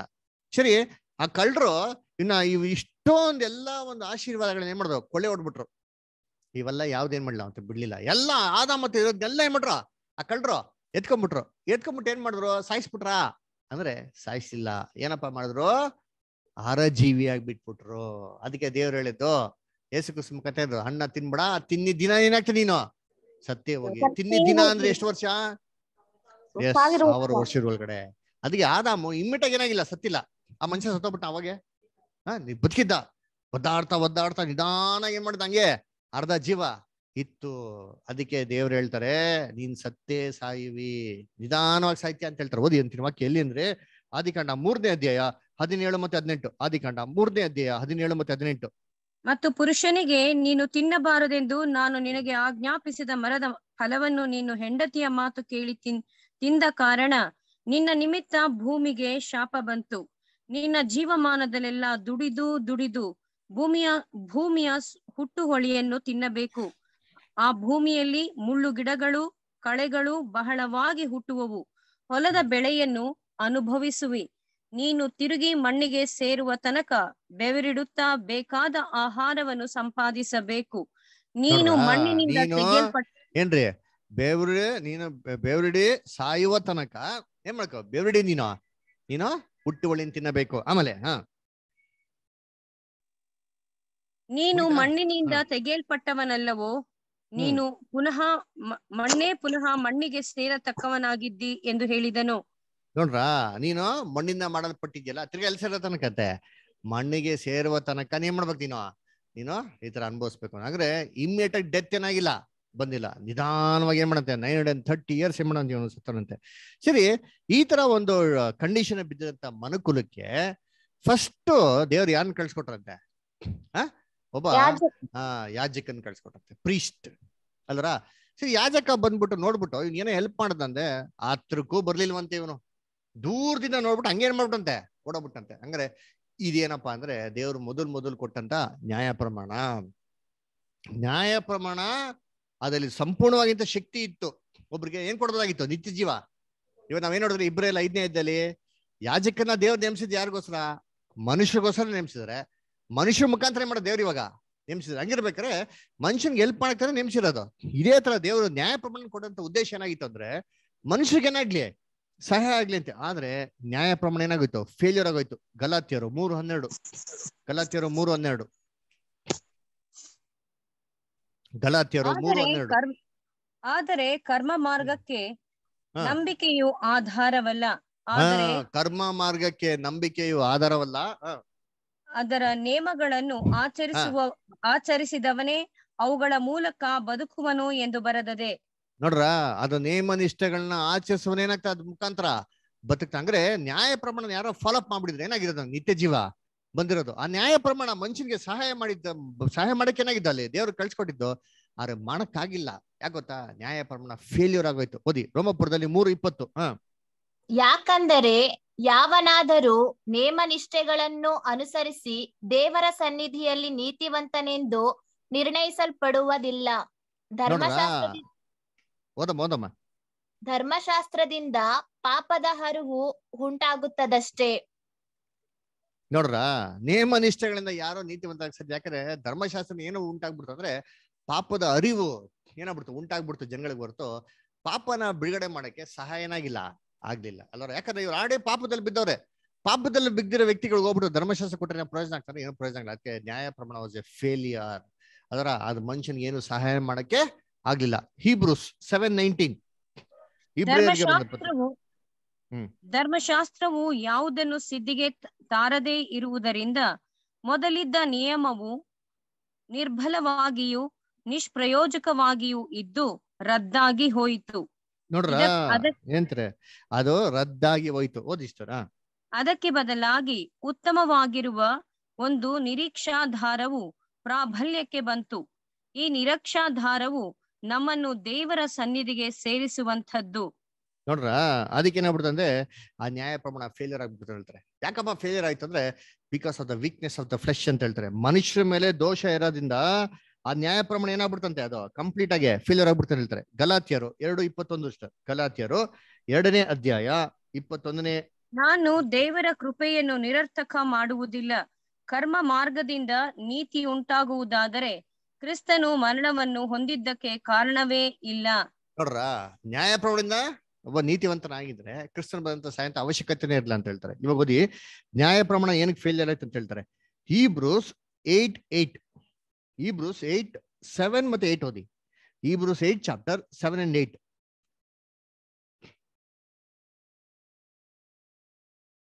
ಆ ಮೊದಲನೆಯ ಒಡಂಬಡಿಕೆಯು ದೋಷವಿಲ್ಲದ್ದರಿಂದ ಎರಡನೆಯ ಒಡಂಬಡಿಕೆ ಅವಕಾಶವೂ ಇರುತ್ತಿರಲಿಲ್ಲ. ಮೊದಲನೇ ಒಡಂಬಡಿಕೆಯಲ್ಲಿ ಏನ್ರಿ ಫಾಲ್ಟ್ ಇಲ್ದ್ರೆ ಇದ್ರೆ ಎರಡನೇ ಒಡಂಬಡಿಕೆಗೆ ಚಾನ್ಸೇ ಇಲ್ಲ ಅಂತ ಹೇಳ್ತಾರೆ. ಹಾಗಾದ್ರೆ ಎರಡನೇ ಒಡಂಬಡಿಕೆ ದೇವ್ರು ಮಾಡ್ತಾರೆ ಅಂತಂದ್ರೆ ಮೊದಲನೇ ಒಡಂಬಡಿಕೆಯಲ್ಲಿ ಏನಿದೆ ಒಂದು ಫಾಲ್ಟ್. ನ್ಯಾಯ ಪ್ರಮಾಣದಲ್ಲಿ ಒಡಂಬಡಿಕೆ ಏನೋ ಫಾಲ್ಟ್ ಇದೆ ಅಂತ. ಅದೇನ್ ಫಾಲ್ಟು? ಆದರೆ ದೇವರು ಆ ಒಡಂಬಡಿಕೆಗೆ ಸೇರಿದವರ ಮೇಲೆ ತಪ್ಪು ಹೊರಿಸಿ ಹೀಗೆಂದನು. ಯಾರ ಮೇಲೆ ತಪ್ಪು ಹೊರಿಸಿರೋದಂತೆ? ಒಡಂಬಡಿಕೆಗೆ ಸೇರಿದವ್ರ ಮೇಲೆ ತಪ್ಪಂತೆ. ಯಾಕೆ ಅಂದ್ರೆ ಇವ್ರು ಆಲ್ರೆಡಿ ಪಾಪದಲ್ಲಿ ಬಿದ್ದರಿಂದ ಈ ಪರ್ಫೆಕ್ಟ್ ಆಗಿದ್ದ ಪ್ರಮಾಣ ಕೀಪ್ ಅಪ್ ಮಾಡಕ್ಕೆ ಆಗಿಲ್ಲ. ಸೊ ನ್ಯಾಯ ಪ್ರಮಾಣ ವಾಸ್ ಎ ಫೇಲಿಯರ್. ಅದಕ್ಕೆ ಯಾಜಕ ಏನ್ ಮಾಡಕ್ಕಾಗಿಲ್ಲ, ಈ ಮನುಷ್ಯನ ಸತ್ಯನ ಮನುಷ್ಯಂಗೆ ಏನ್ ಮಾಡಕ್ಕಾಗಿಲ್ಲ, ಜೀವಿತದಲ್ಲಿ ಸತ್ಯ ಅಂತ ಮನುಷ್ಯಂಗೆ ಹೆಲ್ಪ್ ಮಾಡಕ್ ಆಗಿಲ್ಲ. ಸರಿ, ನೆಕ್ಸ್ಟ್ ಯಾರು ಬಂದಂತೆ ಏನ್ರಿ? ಲೇವಿ ಬಂದಂತೆ. ಲೇವಿ ಯಾರು ಅಂತಂದ್ರೆ ಗಾಡ್ಸ್ ಚೂಸನ್ ಪೀಪಲ್. 12 ಗೋತ್ರಗಳಲ್ಲಿ ಆದ್ಕೊಡಿಂತ ಒಂದು ಗೋತ್ರ ಯಾರು? ಅಂದ್ರೆ ಇವ್ರು ಯಾರು ಅಂದ್ರೆ ಇಡೀ ಲೋಕದಲ್ಲಿ ವಿಶೇಷವಾಗಿ ದೇವರು ಯಾರನ್ನಪ್ಪ ಆಯ್ಕೆ ಮಾಡಿದ್ರು ಅಂತಂದ್ರೆ ಇಸ್ರೇಲ್ ಜನಾಂಗದವ್ರು ಏನ್ ಮಾಡಿದ್ರು? ಆಯ್ಕೆ ಮಾಡಿದ್ರು. ಇಸ್ರೇಲ್ ಜನಗಳ ಮುಖಾಂತರ ಎಲ್ಲಾರ್ಗು ಆಶೀರ್ವಾದ ಕೊಡ್ಬೇಕು ಅಂತ ದೇವ್ರ ಯೋಜನೆ ಏನಾಗಿತ್ತು ಇತ್ತು. ಆದ್ರೆ ಅದು ಅವಾಗೇ ಸಕ್ಸಸ್ ಆಗೋಯ್ತಾ? ಅವಾಗೇ ಪ್ರತಿಫಲ ಬಂದ್ಬಿಡ್ತಾ ಅಂದ್ರೆ ಇಲ್ಲ. ಓದಿರ್ತೀನಿ ಎಲ್ಲಿ ಅಂದ್ರೆ ರೋಮಾಪುರದಲ್ಲಿ 9ನೇ ಅಧ್ಯಾಯ 4 ಮತ್ತೆ 5. ರೋಮಾಪುರದಲ್ಲಿ 9ನೇ ಅಧ್ಯಾಯ 4 ಮತ್ತೆ 5. ಅವರು ಇಸ್ರಾಯೇಲನ ವಂಶದವರು, ದೇವರು ಪುತ್ರರಾಗಿ ಸ್ವೀಕರಿಸಿದವರು ಆಗಿದ್ದಾರೆ. ಅವರಲ್ಲಿ ದೇವರ ತೇಜಸ್ಸಾನ್ನಿಧ್ಯವೂ ಇದೆ. ಅವರ ಸಂಗಡ ದೇವರು ಒಡಂಬಡಿಕೆಗಳನ್ನು ಮಾಡಿಕೊಂಡನು. ಅವರಿಗೆ ಧರ್ಮಶಾಸ್ತ್ರವು, ದೇವಾಲಯದಲ್ಲಿ ನಡೆಯುವ ಆರಾಧನೆಯು, ವಾಗ್ದಾನಗಳು ಕೊಡೋಣವಾದವು. ನೋಡ್ರ ದೇವ್ರ ಏನ್ ಕೊಟ್ರಂತೆ ಅವ್ರಿಗೆಲ್ಲ ವಾಗ್ದಾನವು, ದೇವ್ರೆಲ್ಲ ಆಶೀರ್ವಾದಗಳು, ದೇವ್ರೇನ್ ಮಾಡ್ತೇವನಲ್ಲ ಇದನ್ನೆಲ್ಲ ಯಾರು ಕೊಟ್ರಂತೆ? ಅವ್ರಿಗೆ ಕೊಟ್ರಂತೆ ಅಲ್ವರ. ಹಂಗಾರೆ ಯಾರಪ್ಪ ಇವರು ಅಂತಂದ್ರೆ ಏನ್ರಿ? ಇಸ್ರೇಲ್ ಜನಗಳು. ರೋಮಾಪುರದಲ್ಲಿ 3ನೇ ಅಧ್ಯಾಯ 1 ಮತ್ತು 2. ಹಾಗಾದರೆ ಯೆಹೂದ್ಯರ ಶ್ರೇಷ್ಠತ್ವವೇ ಸುನ್ನತಿಯಿಂದ ಲಾಭವೇನು? ಎಲ್ಲಾ ವಿಷಯಗಳಲ್ಲಿಯೂ ಬಹಳ ಉಂಟು. ಮೊದಲನೆಯದಾಗಿ ದೈವೋಕ್ತಿಗಳು ಅವರ ವಶಕ್ಕೆ ಒಪ್ಪಿಸಲ್ಪಟ್ಟವು. ಅವರಲ್ಲಿ ಕೆಲವರು ನಂಬದೇ ಹೋಗಿದ್ದೇನು? ಅವರು ನಂಬದೇ ಅದಕ್ಕೆ ನೋಡ್ಬೇಕಾದ್ರೆ ಮೊದಲು ಏನಪ್ಪಾ ಅವ್ರಿಗೆ ದೇವ್ರ ದೈವೋಕ್ತಿಗಳು ಏನ್ ಮಾಡಂತೆ ಕೊಟ್ರಂತೆ ಅಲ್ವರ. ಸೊ ಇವೆಲ್ಲ ಏನ್ ಕೊಟ್ರು ಸರಿ, ಇದು ಮನುಷ್ಯನ ಏನ್ ಮಾಡಕ್ಕಾಗಿಲ್ಲ, ಸಹಾಯ ಮಾಡಕ್ಕೆ ಆಗಿಲ್ಲ. ಅದಕ್ಕೆ ನೋಡ್ಬೇಕಾದ್ರೆ ರೋಮಾಪುರದಲ್ಲಿ 3ನೇ ಅಧ್ಯಾಯ 10ನೇ ವಾಕ್ಯದಲ್ಲಿ ಹೇಳ್ತಾರೆ, ನೀತಿವಂತರು ಜನ ಅವ್ರೆ ಒಬ್ರು ಇಲ್ಲ. ಹಂಗಾರೆ ಯಾರು ಮನುಷ್ಯಂಗೆ ಏನ್ ಮಾಡಕ್ಕಾಗಿಲ್ಲ, ಸಹಾಯ ಮಾಡಕ್ಕಾಗಿಲ್ಲ. ಕೊನೆಯದಾಗಿ ಆ ದಾರಿಯಲ್ಲಿ ಯಾರು ಬಂದಂತ ಒಬ್ರು ಸಮಾರ್ಯದವ್ರು ಯಾರು ಅಂತಂದ್ರೆ ನಮ್ಮ ಯೇಸು ಕ್ರಿಸ್ತನು. ಸರಿ, ಈ ಬೈಬಲ್ ಎಲ್ಲರೂ ಇದೆಯಾ ಯೇಸು ಕ್ರಿಸ್ತ ಸಮಾರ್ಯದವರು ಅಂತ ಇದೆಯಾ ವಾಕ್ಯ ಅಂದ್ರೆ? ಎಸ್. ಎಲ್ಲಿದೆ? ಓದ ನೋಡಿಂತೀನಿ. ಯೋಹಾನ 4ನೇ ಅಧ್ಯಾಯ 9ನೇ ವಾಕ್ಯ. ಆ 2 ಓದ್ಬಿಡಿದಿರಿ ವಾಕ್ಯ. ಆ ಒಂದು ಬಾವಿ ಹತ್ರ ಆ ಸ್ತ್ರೀ ಕುಡಿಬೇಕಾದ್ರೆ ಹೇಳ್ತಲ್ಲ, ಸ್ವಾಮಿ ನೀವ್ ಹೆಂಗೆ ಸಮಾರ್ಯದ ಹತ್ರ ನೀರ್ ಕೇಳ್ತೀರಾ? ಇಸ್ರೇಲ್ ಜನಗಳು ಸಮಾರ್ಯದ ಹತ್ರ ಮಾಡೋದಿಲ್ಲ, ಯಾವ್ದೇ ರೀತಿ ಒಂದು ಕೆಲಸಗಳನ್ನ ಮಾಡೋದಿಲ್ಲ ಅಂತ ಹೇಳ್ತಾರಲ್ಲ. ಆಮೇಲೆ ಯೋಹಾನ 9ನೇ ಅಧ್ಯಾಯದಲ್ಲಿ ಸಮಾರ್ಯದವರು ಯೇಸು ಕ್ರಿಸ್ತನ ಊರಿಗೆ ಸೇರಿಸಿಲ್ಲ ಅಂತ ಕೂಡ ಓದ್ರಿ ಅಲ್ವರ. ಇವಾಗ ಓದೋಣ ಯೋಹಾನ 8:48. ಯೋಹಾನ 8:48 ಓದಿ. ಅದಕ್ಕೆ ಯೆಹೂದ್ಯರು, ನೀನು ಸಮಾರ್ಯದವನು, ದೆವ್ವ ಹಿಡಿದವನು ಆಗಿದ್ದಿ ಎಂದು ನಾವು ಹೇಳುವುದು ಸರಿಯಲ್ಲವೋ ಎಂದು ಹೇಳಲು, ಯೇಸು ನಾನು ದೆವ್ವ ಹಿಡಿದವನಲ್ಲ. ನೋಡ್ರ ಏನ್ ಹೇಳ್ತಾರಲ್ಲಿ ಅಲ್ಲಿ ಇಸ್ರೇಲ್ ಜನಗಳೇ ಯೇಸು ಕ್ರಿಸ್ತ ನೋಡ್ಬಿಟ್ಟು ಹೇಳ್ತಾನಂತೆ, ನೀನು ಸಮಾರ್ಯದವನಲ್ವಾ, ದೆವ್ವ ಹಿಡ್ದವನಲ್ವಾ ಅಂತ. ಹಂಗಾರೆ ಯೇಸು ಕ್ರಿಸ್ತ ಯಾರಂತ ಹಂಗಾರೆ? ಸಮಾರ್ಯದವರು. ನೋಡ್ರ ಎಷ್ಟು ಕ್ಲೀನ್ ಆಗಿದೆ ವಚನ ಅಲ್ವರ. ಹಂಗಾರೆ ಅದಕ್ಕೆ ಹೇಳೋದು ಬೈಬಲ್ನ ಏನ್ರಿ ಬೈಬಲ್ ನಲ್ಲಿ ಹುಡುಕ್ಬೇಕು ಅದರ. ಬೈಬಲ್ ನಲ್ಲಿ ಒಂದೊಂದೇ ಪದಗಳಿಗೆ ಪ್ಯಾರಬಲ್ಗೆ ಹತ್ರ ಹುಡುಕಿದ್ರೆ ಕ್ಲೀನ್ ನಮ್ಗೆ ಏನಾಗ್ತಾ ಅರ್ಥಗಳು ಗೊತ್ತಾಗ್ತದೆ ನೋಡಿ. ಅದಕ್ಕೆ ಹೇಳ್ತಾರೆ ಸಮಾರ್ಯದವರು ಯಾರು ಇವಾಗ? ಯೇಸು ಕ್ರಿಸ್ತನು ದೆವ್ವ ಹಿಡ್ದವನು ಅಲ್ವ. ಇವಾಗ ಸಮಾರ್ಯದವ್ರನ್ನ ಇಸ್ರೇಲ್ ಜನಗಳು ಸೇರ್ಸೋರ? ಸೇರಿಸ್ತಾ ಇಲ್ಲ. ಅದೇ ತರ ಯೇಸು ಕ್ರಿಸ್ತನು ಕೂಡ ಲೋಕದವ್ರು ಏನಾಗಿಲ್ಲ, ಅವ್ರನ್ನ ಸೇರಿಸಿಲ್ಲ. ಓದಿ ಏಷಯ 53:3, ಐಸಾಯ 53:3, ಏಷಯ 53:3. ಅವನು ಧಿಕ್ಕರಿಸಲ್ಪಟ್ಟವನು, ಮನುಷ್ಯರು ಸೇರಿಸಿಕೊಳ್ಳದವನು, ಸಂಕಷ್ಟಗೊಳಗಾದವನು, ವ್ಯಾಧಿ ಪೀಡಿತನು, ಜನರು ಮುಖವನ್ನು ಓರೆ ಮಾಡಿಕೊಳ್ಳುವ ಧಿಕ್ಕಾರಕ್ಕೆ ಒಳಗಾದವನು ಆಗಿದ್ದನು. ನೋಡ್ರ, ಜನರು ಮುಖವನ್ನು ಓರೆ ಮಾಡಿಕೊಳ್ಳುವಂತ ಧಿಕ್ಕಾರಕ್ಕೆಂದ್ರೆ ಒಳಗಾದವನು, ಜನರು ಸೇರಿಸಿಕೊಳ್ಳದವನು. ಸಮಾರ್ಯದವ್ರನ್ನ ಯಾವ ತರ ಜನಗಳು ಸೇರಿಸ್ತಾ ಇಲ್ವೋ, ಯೇಸು ಕ್ರಿಸ್ತನ್ ಕೂಡ ಜನಗಳೇ ಮಾಡಲ್ಲ, ಸೇರಿಸ್ತಾ ಇಲ್ಲ. ಇವಾಗ ಮ್ಯಾಥ್ಯೂ 10:5. ಮ್ಯಾಥ್ಯೂ 10:5 10ನೇ ಅಧ್ಯಾಯ. ಅವು ಅನ್ಯರ ಸ್ವರವನ್ನು ತಿಳಿಯುವುದಿಲ್ಲ, ಅನ್ಯನ ಹಿಂದೆ ಹೋಗದೆ ಅವನ ಬಳಿಯಿಂದ. ಮತ್ತಾಯ ಸಿಸ್ಟರ್, ಮತ್ತಾಯ 10:5 ನೋಡಿ. ಈ 12 ಮಂದಿಯನ್ನು ಯೇಸು ಕಳುಹಿಸಿದನು. ಕಳುಹಿಸುವಾಗ ಅವರಿಗೆ ಅಪ್ಪಣೆ ಕೊಟ್ಟದ್ದೇನೆಂದರೆ, ಅನ್ಯ ಜನಗಳ ಕಡೆಗೆ ಹೋಗಬೇಡಿರಿ, ಸಮಾರ್ಯರ ಊರೊಳಗೆ ಕಾಲಿಡಬೇಡಿರಿ ಅಲ್ವರ. ಯಾಕೆ? ಸಮಾರ್ಯದವ್ರಿಗೂ ಇಸ್ರೇಲ್ಗೆ ಒಂದೇಂದ್ರೆ ಕಾಂಟ್ಯಾಕ್ಟೇ ಇರ್ಲಿಲ್ಲ. ಈ ತರ ಇಸ್ರೇಲ್ ಜನಗಳಿಗೂ ಯೇಸು ಕ್ರಿಸ್ತನಿಗೆ ಟಚ್ಚೇ ಇರ್ಲಿಲ್ಲ ಅಲ್ವರ. ಈ ತರ ಇರೋಂತ ಒಬ್ಬ ಸಮಾರ್ಯದವರು ಎಲ್ಲಿಗೆ ಬಂದ್ರು ಅಂತ ವಾಕ್ಯದಲ್ಲಿ ನೋಡ್ತೀವಿ ಅಂದ್ರೆ, ಆ ಗಾಯ ಆಗಿರೋಂತ ಆಳನ ಹತ್ರಕ್ ಬಂದು ಅವ್ನ್ಗೆ ಏನ್ ಮಾಡೋದಂತೆ? ಸಹಾಯ ಮಾಡೋರಂತೆ ಅದರ. ಹಂಗಾರೆ ಯೇಸು ಕ್ರಿಸ್ತ ಎಲ್ಲಿಂದ ಬಂದ್ರಪ್ಪ ಅಂದ್ರೆ, ಪರಲೋಕದಿಂದ ಭೂಲೋಕಕ್ಕೆ ಏನ್ ಮಾಡಿದ್ರು? ಬಂದ್ರು. ಯಾರ ಬಳಿಗೆ ಬಂದ್ರು? ಯಾರ ನಡುವೆನೆ ಬಂದ್ರು? ಮನುಷ್ಯರ ನಡುವೆನೆ, ಮನುಷ್ಯರ ತರನೇ ಮಾಡಿದವರು ಅವಳು ಬಾಳಿದ್ರು ಅಲ್ರ. ಯಾಕೆ ಅಂದ್ರೆ ಯೇಸು ಕ್ರಿಸ್ತನಿಗೆ ಮನುಷ್ಯರ ಕಂಡ್ರೆ ಅಷ್ಟೊಂದು ಇಷ್ಟ ಅಂತೆ. ಜ್ಞಾನೋಕ್ತಿ 8ನೇ ಅಧ್ಯಾಯ 30 ಮತ್ತೆ 31. ಜ್ಞಾನೋಕ್ತಿ 8ನೇ ಅಧ್ಯಾಯ 30 ಮತ್ತೆ 31ನೇ ವಾಕ್ಯ. ನಾನು ಆತನ ಹತ್ತಿರ ಶಿಲ್ಪಿಯಾಗಿದ್ದುಕೊಂಡು ಪ್ರತಿದಿನವೂ ಆನಂದಿಸುತ್ತಾ, ಯಾವಾಗಲೂ ಆತನ ಮುಂದೆ ವಿನೋದಿಸುತ್ತಾ, ಆತನ ಭೂಲೋಕದಲ್ಲಿ ಉಲ್ಲಾಸಿಸುತ್ತಾ, ಮಾನವ ಸಂತಾನದಲ್ಲಿ ಹರ್ಷಿಸುತ್ತಾ ಇದ್ದೆನು. ನೋಡ್ರ ಎಲ್ಲಿದಂತೆ ಯೇಸು ಕ್ರಿಸ್ತು, ಎಲ್ಲಿಂತೆ ಸಂತೋಷ ಅವ್ರಿಗೆ? ಮಾನವ ಎಂದ್ರೆ ಸಂತಾನ ಜೊತೆಗೆ, ಮನುಷ್ಯರ ಜೊತೆಗೆ ಯೇಸು ಕೃಷ್ಣ ಅಷ್ಟು ಸಂತೋಷ. ಅದಕ್ಕೆ ದೇವರು ಪರಲೋಕದಲ್ಲಿ ಯಾರನ್ನ ಕಳ್ಸ್ಕೊಡ್ಲಿ ಅಂತ ಹೇಳಿದ ತಕ್ಷಣ ಯೇಸು ಕ್ರಿಸ್ತನ್ ಸಿದ್ಧವಾಗಿರೋ ಮನ್ಸಲ್ಲಿ ಹೇಳಿದ್ರು, ಈಗ ದೇವ್ರು ನಾನು ಹೋಗ್ತೀನಿ, ನನ್ನ ಏನ್ ಮಾಡಿದೀನೋ ಕಳ್ಸ್ಕೊಡಾಗ ಯೇಸು ಕ್ರಿಸ್ತನ್ಗೆ ಮನುಷ್ಯನ್ಗೆ ವಿಮೋಚನೆ ಮಾಡಕ್ಕೆ ಸಿದ್ಧವಾಗಿರೋ ಮನ್ಸು ಯಾರಿಗಿತ್ತು? ಕ್ರೈಸ್ಟಿಗಿತ್ತಂತೆ ಅಲ್ವರ. ಅದಕ್ಕೆ ಯೇಸು ಕ್ರಿಸ್ತು ಬಂದು ಏನಪ್ಪ ಮಾಡಿದ್ರು, ಆ ಸಮಾರ್ಯದ ಬಂದು ಏನ್ ಮಾಡ್ತಾನೆ, ಫಸ್ಟ್ ವಸ್ತ್ರ ಕೊಡ್ತಾನೆ. ವಸ್ತ್ರ ಕೊಟ್ಬಿಟ್ಟು ಏನ್ ಮಾಡ್ತಾನೆ, ತನ್ನ ಎಣ್ಣೆ ಹಾಕ್ತಾನೆ. ಎಣ್ಣೆ ಹಾಕ್ಬಿಟ್ಟು ಏನ್ ಕೊಡ್ತಾನೆ, ದ್ರಾಕ್ಷರಸ. ಇವೆಲ್ಲ ನಮ್ಗೆ ಚೆನ್ನಾಗ್ ಗೊತ್ತು. ಎಣ್ಣೆ ಅಂತಂದೇನೋ ಪವಿತ್ರ ಆತ್ಮ ಅಲ್ವರ. ದ್ರಾಕ್ಷರಸ ಅಂದ್ರೆ ಆಶೀರ್ವಾದ, ದೇವರ ವಾಕ್ಯ ಅಲ್ವರ. ಇವೆಲ್ಲವೂ ಯೇಸು ಕ್ರಿಸ್ತ ಏನ್ ಮಾಡ್ರಂತೆ, ಕೊಟ್ರಂತೆ. ಯೆಶಾಯ 61:1-3, ಐಸಯ 61, 1, 2 and 3.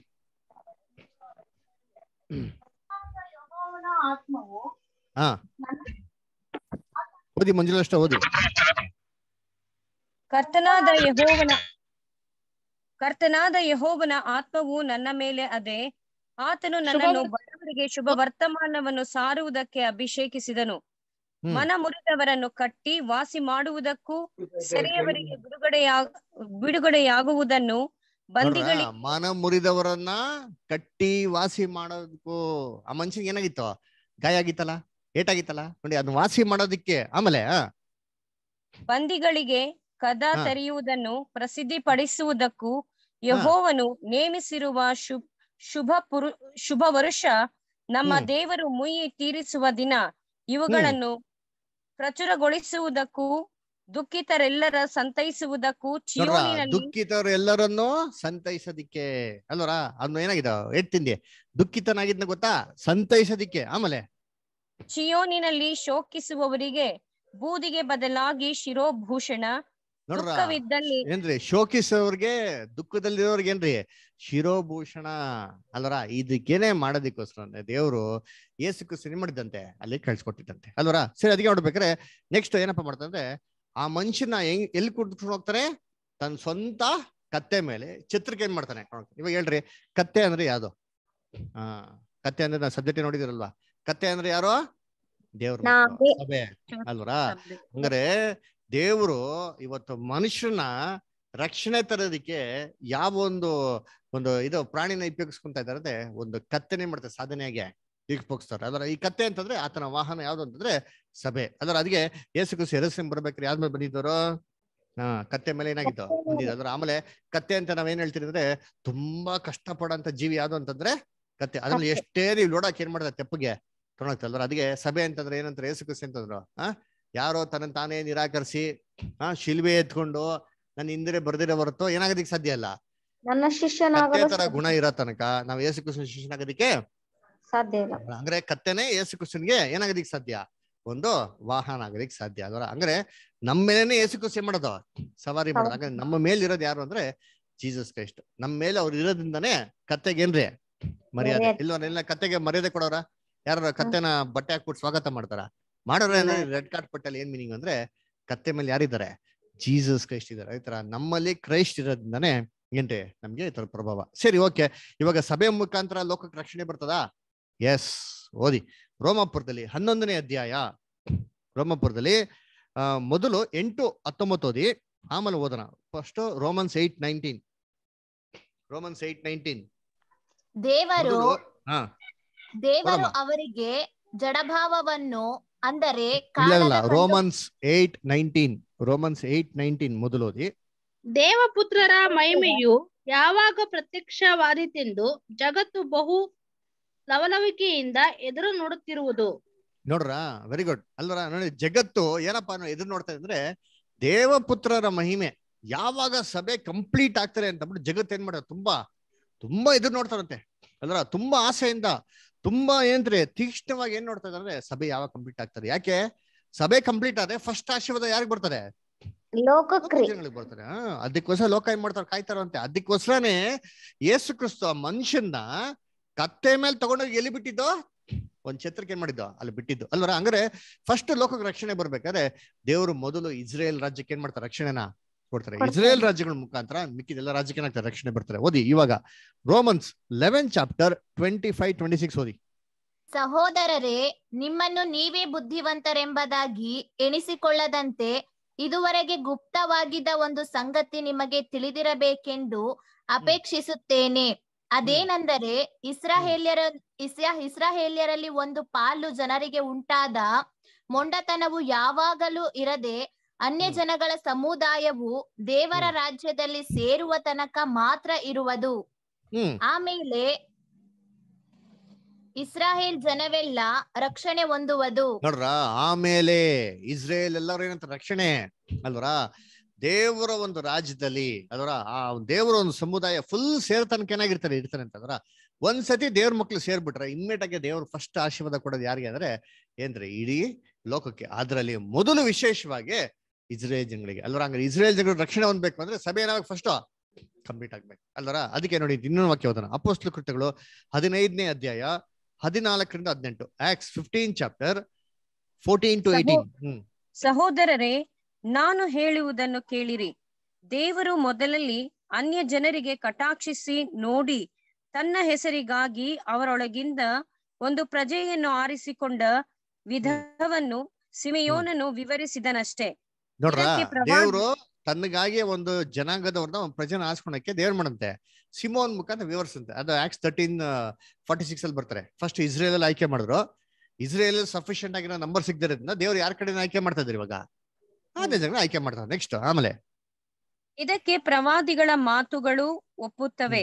ಹೇಗೆಂದರೆ, ಇದಾದ ಮೇಲೆ ನಾನು ಹಿಂತಿರುಗಿ ಬಂದು ದಾವೀದನ ಬಿದ್ದು ಹೋಗಿರುವ ಗುಡಾರವನ್ನು ಎತ್ತುವೆನು. ಅದರಲ್ಲಿ ಹಾಳಾಗಿದ್ದದ್ದನ್ನು ನಾನು ಸರಿಪಡಿಸಿ ಅದನ್ನು ನೆಟ್ಟಗೆ ನಿಲ್ಲಿಸುವೆನು. ಮನುಷ್ಯ ಜಾತಿಯ ಉಳಿದ ಜನಗಳು, ಅಂದರೆ ದೇವಜನರೆಸಿಕೊಳ್ಳುವ ಸಕಲ ಜನಾಂಗಗಳು ಕರ್ತನನ್ನು ಹುಡುಕುವವರಾಗಿರಬೇಕೆಂದು ಆದಿಯಿಂದ ಈ ಕಾರ್ಯಗಳನ್ನು ತಿಳಿಯಪಡಿಸುವ ಕರ್ತನು ನುಡಿಯುತ್ತಾನೆ ಎಂದು ಬರೆದದೆ. ನೋಡ್ರ, ಏನ್ ಹೇಳ್ತಾರೆ, ಬಿದ್ದೋಗಿರೋಂತ ದಾವೀದನ್ ಗುಡಾರ ಫಸ್ಟ್ ಏನ್ ಮಾಡ್ತಾರಂತೆ, ಕಟ್ತಾರೆ. ಯಾವ್ದೋ ಬಿದ್ದೋಗಿರೋ ದಾವೀದನ್ ಗುಡಾರ, ಯೆರೂಸಲೇಮ್, the city of David. First ಏನ್ ಮಾಡ್ತಾರೆ ದೇವ್ರು, ಯೆರೂಸಲೇಮ್ ಇಸ್ರೇಲ್ ಜನಗಳು ಏನ್ ಮಾಡೋದು, ಆಶೀರ್ವಾದ ಮಾಡೋದು. ನೆಕ್ಸ್ಟ್ ಏನ್ ಮಾಡ್ತಾರೆ, ಆಶೀರ್ವಾದ ಮಾಡಿ ಮಿಕ್ಕಿದ ಎಲ್ಲಾ ಜನಾಂಗದವರು ದೇವ್ರನ್ನ ಹುಡ್ಕುವಂತೆ ದೇವ್ರ ಏನ್ ಮಾಡ್ತಾರೆ, ಎಲ್ಲಾರು ಯಾರ ಕಡೆ ತರ್ತಾರೆ, ಇಸ್ರೇಲ್ ಕಡೆ ತರ್ತಾರೆ. ಈ ರೀತಿ ಏನಾಗ್ತಾರೆ, ದೇವ್ರ ರಕ್ಷಣೆ ಬರ್ತಾರೆ. ಅದಕ್ಕೆ ಆ ಮನುಷ್ಯ ತೊಗೊಂಡೋಗಿ ಎಲ್ಗಪ್ಪ ಬಿಟ್ಟ ಅಂತಂದ್ರೆ ಸೀದಾ ಮನುಷ್ಯನ್ ತೊಗೊಂಡೋಗ್ಬಿಟ್ಟು ಛತ್ರಕ್ಕೆ ಏನ್ ಮಾಡ್ಬಿಟ್ರ, ಬಿಟ್ಬಿಟ್ರು ಅಲ್ವರ. ಹಂಗಾರೆ ದೇವ್ರ ಏನ್ ಮಾಡೋರು ಅಂದ್ರೆ ಒಂದು ಪ್ರೊಟೆಕ್ಷನ್ ಕಡೆ ಏನ್ ಮಾಡೋರು, ಅವ್ರನ್ನ ಅವ್ರು ಕರ್ಕೊಂಡ್ ಬಂದ್ ಬಿಟ್ಟವ್ರೆ ಅಲ್ವರ. ಅದಕ್ಕೆ ಇವಾಗ ದೇವತ್ತು ರಕ್ಷಣೆ ಇದೆಯಾ, ಎಸ್ ರಕ್ಷಣೆ ಇದೆ. ಆ ರಕ್ಷಣೆ ಕಡೆ ಏನ್ ಮಾಡೋದನ್ನ ಕರ್ಕೊಂಡ್ ಬಿಟ್ರಂತೆ. ಆಮೇಲೆ ಆ ಮನುಷ್ಯನ್ಗೆ ಆ ಒಂದು ಮನೆ ಇದ್ನಲ್ಲ ಇನ್ ಕೀಪರ್ ಅದರ ವಾಚ್ಮ್ಯಾನ್ ಹತ್ರಕ್ಕೆ ಏನ್ ಮಾಡೋದಂತೆ, ಅವ್ರಿಗೆ ಎಷ್ಟ್ ಕಾಸು ಕೊಟ್ರು, 2 ನಾಣ್ಯ. ಏನಕ್ಕೆ 2 ನಾಣ್ಯ? 2 ನಾಣ್ಯ ಏನು, ಹಳೆ ಒಡಂಬಡಿಕೆ ಹೊಸ ಒಡಂಬಡಿಕೆ.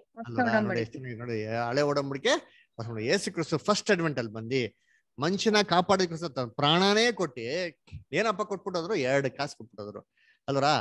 1 ಕಾಸು ಹಳೆ ಒಡಂಬಡಿಕೆ, ಇನ್ನೊಂದು ಕಾಸು ಒಡಂಬಡಿಕೆ ಅಲ್ವರ. ಬೆಳ್ಳಿ ನಾಣ್ಯ ಅಂತಾರೆ ಬೈಬಲ್ ಓದಿರ್ಲ. ಸತ್ಯ ದೇವರ ವಾಕ್ಯಕ್ಕೆ ಹೇಳ್ತಾರೆ, ಸತ್ಯಕ್ಕೆ ಅಲ್ವರ. ಸತ್ಯದಲ್ಲಿ 2 ಭಾಗ ಇದೆ, 2 ನಾಣ್ಯಗಳಿದೆ. ಒಂದು ಹಳೆ ಒಡಂಬಡಿಕೆ, ಹೊಸ ಒಡಂಬಡಿಕೆ. Very good. ಅದರ ಓದಿಂತೀನಿ. ಕೀರ್ತನೆ 1, 2 ಮತ್ತೆ 3. ಕೀರ್ತನೆ 1ನೇ ಅಧ್ಯಾಯ 2ನೇ ವಾಕ್ಯ ಮತ್ತೆ 3ನೇ ವಾಕ್ಯ. ಓದಿ. ಶಾಸ್ತ್ರದಲ್ಲಿ ಆನಂದ ಪಡುವವನಾಗಿ ಅದನ್ನು ಹಗಲಿರುಳು ಧ್ಯಾನಿಸುತ್ತಿರುವನು ಅವನು ಎಷ್ಟೋ ಧನ್ಯನು. ಅವನು ನೀರಿನ ಕಾಲುವೆಗಳ ಬಳಿಯಲ್ಲಿ ಬೆಳೆದಿರುವ ಮರದ ಹಾಗಿರುವನು. ಅಂಥ ಮರವು ತಕ್ಕ ಕಾಲದಲ್ಲಿ ಫಲ ಕೊಡುತ್ತದಲ್ಲ, ಅದರ ಎಲೆ ಬಾಡುವುದೇ ಇಲ್ಲ. ಅದರಂತೆ ಅವನ ಕಾರ್ಯಗಳೆಲ್ಲವೂ ಸಫಲವಾಗುವುದು. ನೋಡ್ರ, ತಕ್ಕ ಕಾಲದಲ್ಲಿ ಏನ್ ಕೊಡ್ತಾನಂತೆ, ಫಲ ಕೊಡ್ತಾರೆ. ಮನುಷ್ಯ ವಾಸಿ ಆಗ್ತಾನೆ ತಕ್ಕ ಕಾಲದಲ್ಲಿ. ಅದರ ಎಲೆಗಳೇನಾಗೋದಿಲ್ಲಂತೆ, ಬಾಡೋದೇ ಇಲ್ಲ. ಬಾಡೋಗಿದ್ರು ವಾಪಸ್ ಏನಾಗ್ತಾನೆ, ಅವನು ಚಿಗಿರ್ತಾನೆ. ಅದರಂತೆ ಅವನ ಕಾರ್ಯವೆಲ್ಲೇನಾಗ್ತಾರೆ, ಸಫಲ ಆಗ್ತಾರೆ. ಮುಂದೆ ಬರಂತ ಒಂದು ದೇವರ ರಾಜ್ಯದಲ್ಲಿ ಎಲ್ಲಾ ಮನುಷ್ಯರಿಗೆ ಏನ್ ಮಾಡ್ತಾರೆ, ದೇವರ ಆಶೀರ್ವಾದ ಕೊಡ್ತಾರೆ ಅಲ್ವರ. ಅದಕ್ಕೆ ಹೇಳ್ತಾರಲ್ಲ ಧರ್ಮೋಪದೇಶ ಕಾಂಡದಲ್ಲಿ, ನೀವೇನ್ ಮಾಡ್ರಿ, ನಿಮ್ ಮಕ್ಳುಗಳಿಗೆ ಏನ್ ಮಾಡಿ, ನೀವು ದೇವರ ವಾಕ್ಯನ ಬೋಧನೆ ಮಾಡ್ರಿ. ಕೂತ್ಕೊಬೇಕಾರೆ, ಎದೊಳ್ಬೇಕಾರೆ, ಹೊರಗಡೆ ಹೋಗ್ತಾ ಇರ್ಬೇಕಾರೆ, ಹೊರಗಡೆ ಬರ್ತಾ ಇರ್ಬೇಕಾರೆ ಏನ್ ಮಾಡಿ, ನೀವು ಇದನ್ನ ಟೀಚ್ ಮಾಡಿ ಅಂತ ಹೇಳ್ತಾರೆ. Deuteronomy 6 chapter 6 to 9. ನಾನು ಈಗ ನಿಮಗೆ ತಿಳಿಸುವ ಮಾತುಗಳು ನಿಮ್ಮ ಹೃದಯದಲ್ಲಿರಬೇಕು. ಇವುಗಳನ್ನು ನಿಮ್ಮ ಮಕ್ಕಳಿಗೆ ಅಭ್ಯಾಸ ಮಾಡಿಸಿ, ಮನೆಯಲ್ಲಿ ಕೂತಿರುವಾಗಲೂ, ದಾರಿಯಲ್ಲಿ ನಡೆಯುವಾಗಲೂ, ಮಲಗುವಾಗಲೂ, ಏಳುವಾಗಲೂ ಇವುಗಳ ವಿಷಯದಲ್ಲಿ ಮಾತಾಡಬೇಕು. ಇವುಗಳ ವಿಷಯದಲ್ಲಿ ಮಾತಾಡ್ಬೇಕಂತೆ. ಯಾವಾಗ ಹೋಗ್ತಾ ಇರ್ಬೇಕಾರೆ, ದಾರಿಯಲ್ಲಿ ಹೋಗ್ತಾ ಬರ್ತಾ ಇರ್ಬೇಕಾರೆ, ಅಲ್ವರ ಕೂತ್ಕೊಂತಾ ಇರ್ಬೇಕಾರೆ, ಮಲ್ತಾ ಇರ್ಬೇಕಾರೆ ಯಾವ ವಿಚಾರ ಮಾತಾಡ್ಬೇಕು? ಈ ವಿಚಾರ ಅಲ್ವರ. ಅದ್ ಬಿಟ್ಬಿಟ್ಟು ಬೇರೆ ವಿಚಾರ ಎಲ್ಲ ಮಾತಾಡಿದ್ರೆ ಮಕ್ಳಿಗೆ ಏನಾಗ್ತಾರೆ ಮೈಂಡ್, ನಮ್ಮ ಅಪ್ಪನೇ ಹಿಂಗವ್ರೆ, ನಮ್ಮ ಅಮ್ಮನೇ ಹಿಂಗವ್ರೆ, ನಾವೇನಾಗಿರ್ಬೋದು, ನಾವು ಹಂಗಿರ್ಬೋದು ಅಂತ ಅವ್ರಿಗೆ ಏನಾಗ್ತಾರೆ ಇವಾಗ. ಅವರ ಮಕ್ಳುಗಳಿಗೆ ಕೂತ್ಕೊಂತ ಹೇಳ್ತಾರೆ, ಏನ್ ಮಾಡ್ಬೇಕಂತೆ ಟೀಚ್. ಅದನ್ನೇ ಹೇಳಿದ್ದು, ಆ ಮನುಷ್ಯನಿಗೆ ಗಾಯ ಕಟ್ಟಬೇಕು ಅಂತಂದ್ರೆ ತಗೊಳ್ಳಿ ಕೂಲಿ. ಅದರ ಎಷ್ಟ್ ಕಾಸು ಕೊಟ್ರು? 2 ಕಾಸು. ಇದ್ರ ಮುಖಾಂತರ ಏನ್ ಮಾಡಿ ನೀವು ಟ್ರೀಟ್ಮೆಂಟ್ ಅವನ್ಗೆ ಕೊಡಿ ಅಂತ. ಹಾಗಾದ್ರೆ ನಮ್ಗೆ ಟ್ರೀಟ್ಮೆಂಟೇ ಯಾವ್ದು? ದೇವ್ರ ವಾಕ್ಯ ಅಲ್ವರ. ನಮ್ಗೆ ದೇವ್ರ ವಾಕ್ಯ ಏನ್ರಿ ಕರೆಕ್ಟ್ ಆಗಿ ವಾಕ್ಯ ಕೇಳ್ತಾ ಇದ್ರೆ ನಮ್ಗೆ ಕಾಯಿಲೆಗಳು ವಾಸಿ ಆಗ್ತದ ಇಲ್ಲ? ಏನ್ ಕಾಯಿಲೆ? ಪಾಪದ ಕಾಯಿಲೆಗಳು. ನಮ್ ಪಾಪ ಬಿಡೋದಕ್ಕೆ ಸಹಾಯ ಮಾಡೋದು ಯಾವ್ದು? ದೇವ್ರ ವಾಕ್ಯ, ಸತ್ಯವಾಕ್ಯ. ಇವ್ ಸತ್ಯವಾಕ್ಯನೇ ಕೇಳಲ್ಲ ಅಂತಂದ್ರೆ ನಾವು ದೇವ್ರ ವಾಕ್ಯನ ಬಿಟ್ಟು ಏನ್ರಿ ದೂರ ಹೋಗ್ಬಿಟ್ಟು ಏನಾಯ್ತದೆ ನಮ್ಗೆ ಕಾಯಿಲೆಗಳು ವಾಸಿ ಆಗಲ್ಲ ಅಲ್ವರ. ಅದಕ್ಕೆ ಕೂತ್ಕೊಂಡು ನಿಂತ್ಕೊಂಡು ಇದು ಹೇಳ್ರಿ ಅಂತ ಹೇಳ್ತಾರೆ. ನೆಕ್ಸ್ಟ್ ಮುಂದಕ್ಕೆ ಓದಿ ಹಂಗೆ. ನೀವು ಜ್ಞಾಪಕಾರ್ಥವಾಗಿ ಇವುಗಳನ್ನು ಜ್ಞಾಪಕಾರ್ಥವಾಗಿ ಕೈಗೆ ಕಟ್ಟಿಕೊಳ್ಳಬೇಕು. ಇವು ಹಣೆಗೆ ಕಟ್ಟಿಕೊಳ್ಳುವ ಜ್ಞಾಪಕದ ಪಟ್ಟಿಯಂತೆ ಇರಬೇಕು. ನಿಮ್ಮ ಮನೆ ಬಾಗಿಲಿನ ನಿಲುವು ಪಟ್ಟಿಗಳಲ್ಲಿಯೂ ತಲೆ ಬಾಗಿಲುಗಳ ಮೇಲೆಯೂ ಇವುಗಳನ್ನು ಬರೆಯಬೇಕು. ನೋಡ್ರ, ಇದೆಲ್ಲ ಹಾಕೊಬೇಕಂತೆ. ನೀವು ಕೈಗೆ ಹಾಕೊಬೇಕು, ತಲೆ ಮೇಲೆ ಅಂತಾರೆ ಹಣೆ ಪಟ್ಟಿ ತರ ಇಟ್ಕೊಬೇಕು ಅಂತ ಏನ್ ಮಾಡ್ತಾರೆ ಅಲ್ಲಿ ಹೇಳ್ತಾರೆ ಅಲ್ವರ. ಏನಿವೆ ಇನ್ನೊಂದು ಓದೋಣ. ಜಾನ್ 5:39. ಜಾನ್ 5:39. ಶಾಸ್ತ್ರಗಳಿಂದ ನಿತ್ಯ ಜೀವವು ದೊರೆಯುತ್ತದೆವೆಂದು ನೀವು ನೆನೆಸಿ ಅವುಗಳನ್ನು ವಿಚಾರಿಸುತ್ತೀರಲ್ಲ, ಅವುಗಳು ನನ್ನ ವಿಷಯದಲ್ಲಿ ಸಾಕ್ಷಿ ಕೊಡುವವುಗಳಾಗಿವೆ. ನೋಡ್ರ, ಶಾಸ್ತ್ರದಲ್ಲಿ ಏನಿದೆ ಅಂತೆ? ನಿತ್ಯ ಜೀವ ಇದೆ. ನೋಡ್ರ, ಪವರ್ ಇದೆ. ಏನಕ್ಕಿದೆ? ದೇವ್ರ ವಾಕ್ಯಕ್ಕೆ ಆ 2 ನಾನಿ ಕೇಳಿದೆ ಪವರು. ಸತ್ತೋಗಿರೋ ವ್ಯಕ್ತಿಗೆ, ಆಫ್ ಮರ್ಡರ್ ಆಗಿರೋನ್ಗೆ ಜೀವ ಕೊಡಕ್ಕೇನಿದೆ? ಶಕ್ತಿ ಇದೆಯಲ್ಲ. ನೀವ್ ಹೇಳ್ತಿರಲ್ಲ ಶಾಸ್ತ್ರದಲ್ಲಿ ನಿತ್ಯ ಜೀವ ಇದೆ ಅಂದ್ಬಿಟ್ಟು ನೀವ್ ಹೇಳ್ತಿರಲ್ಲ, ಹೌದು. ನೀವೇ ನೋಡಿ, ವಿಚಾರಿಸಿ ನೋಡಿರಿ, ಅವ್ರ ಬಗ್ಗೆ ನೀವು ಹೆಚ್ಚಾಗಿ ತಿಳ್ಕೊಳ್ಳಿ ಅಂತ ಹೇಳ್ತಾರೆ ಅಲ್ವರ. ಸರಿ, ಅದಕ್ಕೆ ನೋಡ್ಬೇಕಾರೆ ಏನ್ರಿ ಆ ಮನುಷ್ಯನ ಹೇಳ್ತಾರೆ, ನೋಡಪ್ಪ ಫಸ್ಟ್ ಇದು ಸದ್ಯಕ್ಕೆ ಖರ್ಚು ಮಾಡೋ, ನಾನ್ ತಿರುಗಿ ಹೋಗಿ ಬಂದ್ರೆ ವಾಪಸ್ ಏನಾದ್ರು ಎಕ್ಸ್ಪೆಂಡಿಚರ್ ಆಗಿದ್ರೆ ನಾನೇನ್ ಮಾಡ್ತೀನಿ, ಹೆಚ್ಚಿನ ಕಾಸು ನಿಂಗೆ ಕೊಡ್ತೀನಿ. ಹಂಗಾರೆ ಈ ಮನುಷ್ಯ ಸಮಾರಿದವನು ತಿರುಗಿ ಹೋಗಿ ಬರ್ತಾರ? ಬಂದ್ರು. ತಿರುಗಿ ಹೋಗಿ ಬಂದ್ಬಿಟ್ಟವ್ರೆ ಅಲ್ವರ. ತಿರುಗಿ ಹೋಗ್ಬಿಟ್ರು.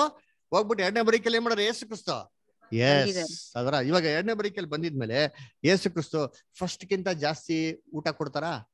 ಫಸ್ಟ್ 2 ನಾಣ್ಯ ಕೊಟ್ರು. ಇವಾಗ 2 ನಾಣ್ಯದಲ್ಲಿ ಬೈಬಲ್ ಏನಂತ ಅನೇಕ ರಹಸ್ಯಗಳನ್ನ ಯೇಸು ಕ್ರಿಸ್ತು ಏನ್ ಮಾಡ್ತಾರೆ ಇವಾಗ. ಓದಿ ಅಂತೀನಿ. ರೆವಲ್ಯೂಷನ್ 3:20. ಇಗೋ ಬಾಗಿಲಲ್ಲಿ ನಿಂತು ತಟ್ಟುತ್ತಾ ಇದ್ದೇನೆ, ಯಾವನಾದರೂ ನನ್ನ ಶಬ್ದವನ್ನು ಕೇಳಿ ಬಾಗಿಲನ್ನು ತೆರೆದರೆ ನಾನು ಒಳಗೆ ಬಂದು ಅವನ ಸಂಗಡ ಊಟ ಮಾಡುವೆನು, ಅವನು ನನ್ನ ಊಟ ಮಾಡುವನು. ನೋಡ್ರ, ಯೇಸು ಕ್ರಿಸ್ತು ಏನ್ ಮಾಡ್ತೈತೆ? ಈಗ ಬಾಗಿಲ ಬಳಿ ನಿಂತು ಏನ್ ಮಾಡ್ತಾ ಇದ್ದೀನಿ? ತಡ್ತಾ ಇದ್ದೀನಿ. ಯಾರು ತೆರೀತಾರೋ ನಾನೇನ್ ಮಾಡ್ತೀವಿ? ಒಡೆ ಬಂದ್ಬಿಟ್ಟು ಇವಾಗ ಊಟ ಮಾಡ್ತೀನಿ ಅದ್ರ. ಇವಾಗ ಯೇಸು ಕ್ರಿಸ್ತು ಊಟ ಮಾಡೋದು ಹೆಂಗಿರ್ತಾರೆ? ಯೇಸು ಕ್ರಿಸ್ತು ಏನ್ ಊಟ ಕೊಡ್ತಾರೆ? ಅನ್ನ ಸಾಂಬಾರು, ರಸ, ಹಪ್ಪಳ, ಉಪ್ಪಿನಕಾಯಿ ಕೊಡ್ತಾರ? ಏನ್ ಕೊಡ್ತಾರೆ? ಅವ್ರು ಕೊಟ್ರೇನೆ ಬರೀ ನಾನ್ ವೆಜ್ ಅಲ್ವರ. ನೋಡಿ, ಬೈಬಲ್ ಒಂದು ಇನ್ಸಿಡೆಂಟ್ ಇದೆ, ಇದೆಲ್ಲ ಓದಿರ್ತೀರಿ. ಅದರ ಎಲ್ಲಿ ಅಂತಂದ್ರೆ ನೋಡ್ಬೋದು ನೋಡಿ, ಯೇಸು ಕ್ರಿಸ್ತು ಪುನರ್ತನಾಗಿ ಆ ಒಂದು ದಡದ ಹತ್ರ ಅಂತ ಕೂತಿರ್ತಾರೆ. ಯೇಸು ಕ್ರಿಸ್ತನ ಶಿಷ್ಯರೆಲ್ಲ ಹೋಗ್ಬಿಟ್ಟು ಸಮುದ್ರಕ್ಕೆ ಹೋಗ್ಬಿಟ್ಟು ಮೀನ್ ಹಿಡಿಯಕ್ಕೆ ಹೋಗಿರ್ತಾರೆ. ಅವಾಗ ಯೇಸು ಕ್ರಿಸ್ತು ಏನ್ ಮಾಡ್ತಾರೆ? ದಡದಿಂದಾನೆ ಕೇಳ್ತಾರೆ, ಏನಪ್ಪಾ ನಿಮ್ಗೆ ಮೀನ್ ಸಿಕ್ತಾ ಅಂತ ಕೇಳ್ತಾರೆ. ಅವಾಗ ಶಿಷ್ಯರು, ಇಲ್ಲ ಸರ್ ಮೀನ್ ಸಿಕ್ಕಿಲ್ಲ ಅಂತ ಹೇಳ್ತಾರೆ. ಸರಿ, ಬಲೆ ಈ ಕಡೆ ಹಾಕಿ ಅಂತ ಹೇಳ್ತಾರೆ. ಹಾಕಿದ ತಕ್ಷಣ ರಾಶಿ ಏನಾಗ್ಬಿಡ್ತಾರೆ? ಮೀನು ಸಿಕ್ಬಿಡ್ತಾರೆ. ಈ ರಾಶಿ ಮೀನ್ ಸಿಕ್ಕಿದ ತಕ್ಷಣ ಏನ್ ಕಂಡಿಡ್ಕೊಂಡ್ಬಿಟ್ರು? ಇವ್ರು ಯಾರು? ಇವ್ರ ಯೋಹಾನ ಅಂತ. ಯೋಹಾನ ಕಂಡಿಡ್ಕೊಂಡ್ಬಿಟ್ರು ಯಾರು? ಜೀಸಸ್ ಕ್ರೈಸ್ಟ್ ಅಂತ ಅಲ್ವರ. ಸರಿ, ಅವಾಗ ಏನ್ ಮಾಡ್ತಾರೆ? ಸೀದಾ ದಡದ ಕತ್ತ ಬರ್ತಾರೆ. ಒಬ್ಬರು ಒಂದು ಮಾತು ಮಾತಾಡಿಲ್ಲ. ಯಾಕೆ ಅಂದ್ರೆ ಚೆನ್ನಾಗ್ ಗೊತ್ತು, ಯೇಸು ಕ್ರಿಸ್ತು ಗೊತ್ತು ಅಂತ ಅಲ್ವರ. ಸರಿ, ಇವಾಗ ಯೇಸು ಕ್ರಿಸ್ತು ಈ ಶಿಷ್ಯರುಗಳು ದಡದ ಬರಕ್ಕಿಂತ ಮುಂಚೆನೆ ಏನ್ ಮಾಡಿದ್ರಿ? ಇವ್ರಿಗೆ ಆಹಾರ ಸಿದ್ಧ ಮಾಡಿಟ್ಟಿದ್ರು. ನೋಡಿ, ಯೋಹಾನ 21ನೇ ಅಧ್ಯಾಯ, ಜಾನ್ 21. ಜಾನ್ 21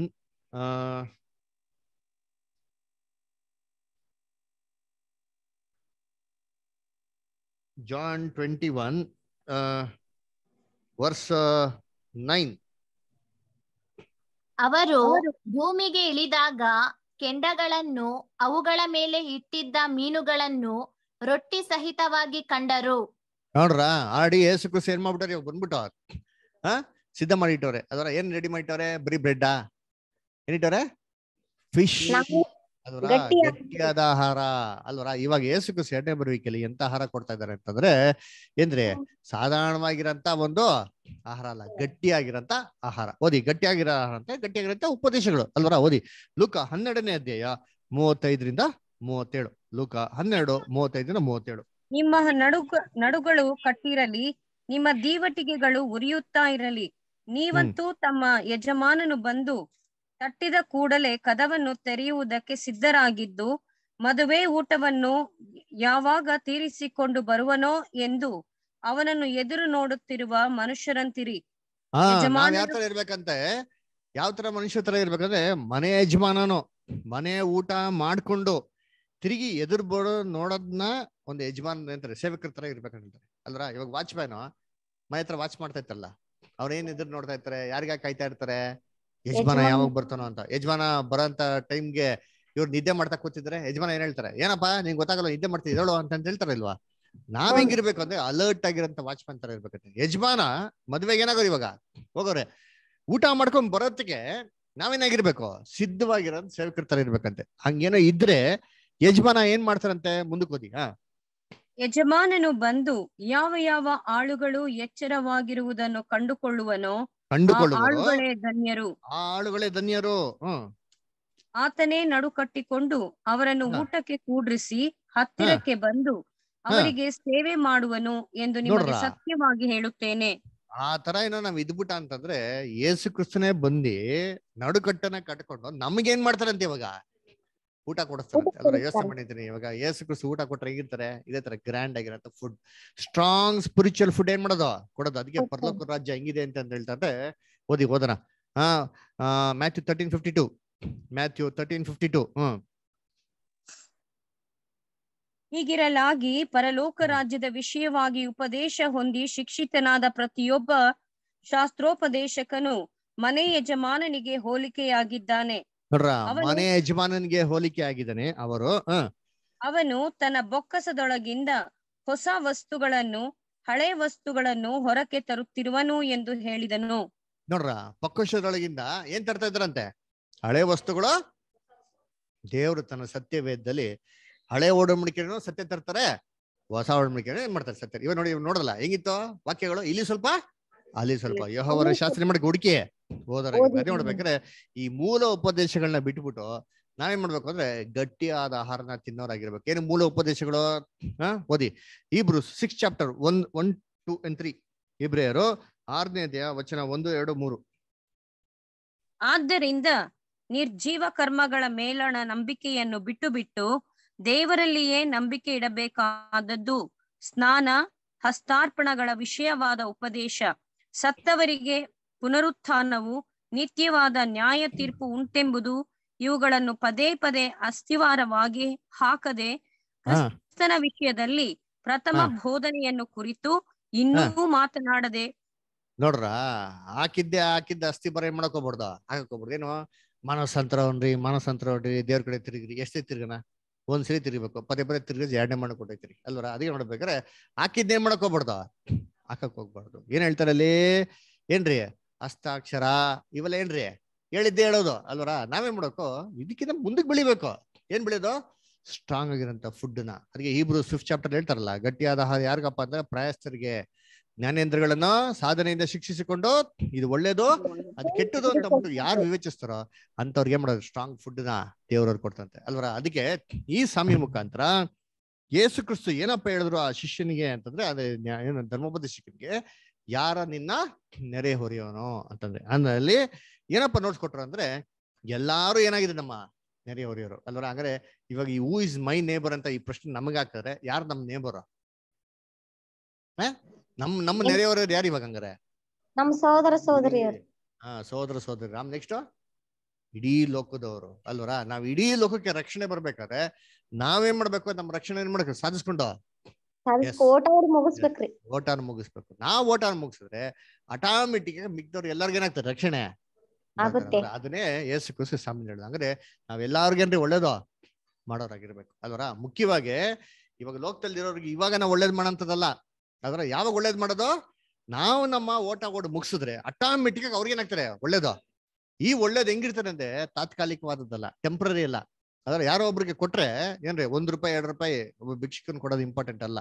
₹1 ₹2 ಕೊಟ್ರೆ ಅದು ತಾತ್ಕಾಲಿಕವಾಗಿರ್ತಾರೆ. ಅವ್ನಿಗೆ ಕೊಟ್ರೆ ಏನ್ ಕೊಡ್ಬೇಕು, ಅವ್ನಿಗೆ ಜೀವ ಕೊಡ್ಬೇಕ್ರಿ, ಪರ್ಮನೆಂಟ್ ಲೈಫ್ ಕೊಡ್ಬೇಕು. ಅದಕ್ಕೆ ಅಪೊಸ್ತಲ ಕೃತ್ಯಗಳ 3ನೇ ಅಧ್ಯಾಯದಲ್ಲಿ ಇವ್ರು ಆಲಯಕ್ಕೆ ಬರ್ತಾರೆ, ಯೋಹಾನ ಮತ್ತೆ ಇವರು ಅವ್ ಬರ್ಬೇಕಾರೆ ಆ ಭಿಕ್ಷುಕ ಸ್ವಾಮಿ ದಯೆ ಇಡು ನಮ್ಮ ಹತ್ರ, ದಯವಿಟ್ಟು ನಂಗೆ ಏನೋ ಕೊಡು ಅಂತ ಹೇಳ್ತಾರೆ. ಅವಾಗ ಏನ್ ಹೇಳ್ತಾರೆ, ನೋಡಪ್ಪ ನಾ ಕೊಡಕ್ ಕಾಸ್ಕೀಸಿಲ್ಲ, ಆದ್ರೆ ಒಂದು ನೀನ್ ಕೊಡ್ತೀನಿ, ಏಸು ಕ್ರಿಸ್ತ ನಾಮದಲ್ಲಿ ಹೇಳ್ತೀನಿ, ಎದ್ದಿಂತ್ಕೊಂತ್ಯಾ ಅಂತ ಕೇಳ್ತಾರೆ. ಎದ್ದಿಂತ್ಕೊಂತೀನಿ ಹೇಳ್ತಾರೆ. ಜನಗಳು ಇವತ್ತು ಬೇಡ್ತಾ ಇರೋದು ಅದೇ. ನಮ್ಮ ಹತ್ರ ಕಾಸು ಏನ್ ಮಾಡ್ತಾ ಇಲ್ಲ, ಕಾಸು ಕೊಡೋದು ಇಂಪಾರ್ಟೆಂಟ್ ಅಲ್ಲ, ನಾವೇನ್ ಕೊಡೋಂಗಿರ್ಬೇಕು, ಲೈಫೇ ಕೊಡೋಂಗಿರ್ಬೇಕು ಅಲ್ವರ. ಅವ್ರಿಗೆ ಲೈಫ್ ಕೊಟ್ರೆ ಇಂಪಾರ್ಟೆಂಟಾ, ಕಾಸು ಕೊಟ್ರೆ ಇಂಪಾರ್ಟೆಂಟಾ? ಲೈಫ್ ಅಲ್ವರ. ಅದನ್ನು ಕೊಡಕ್ ನಾವೇನಾಗಣ, ನಾವು ಸಿದ್ಧವಾಗಣ. ದೇವರು ಈ ವಾಕ್ಯಗಳನ್ನ ಆಶೀರ್ವದಿಸ್ಲಿ.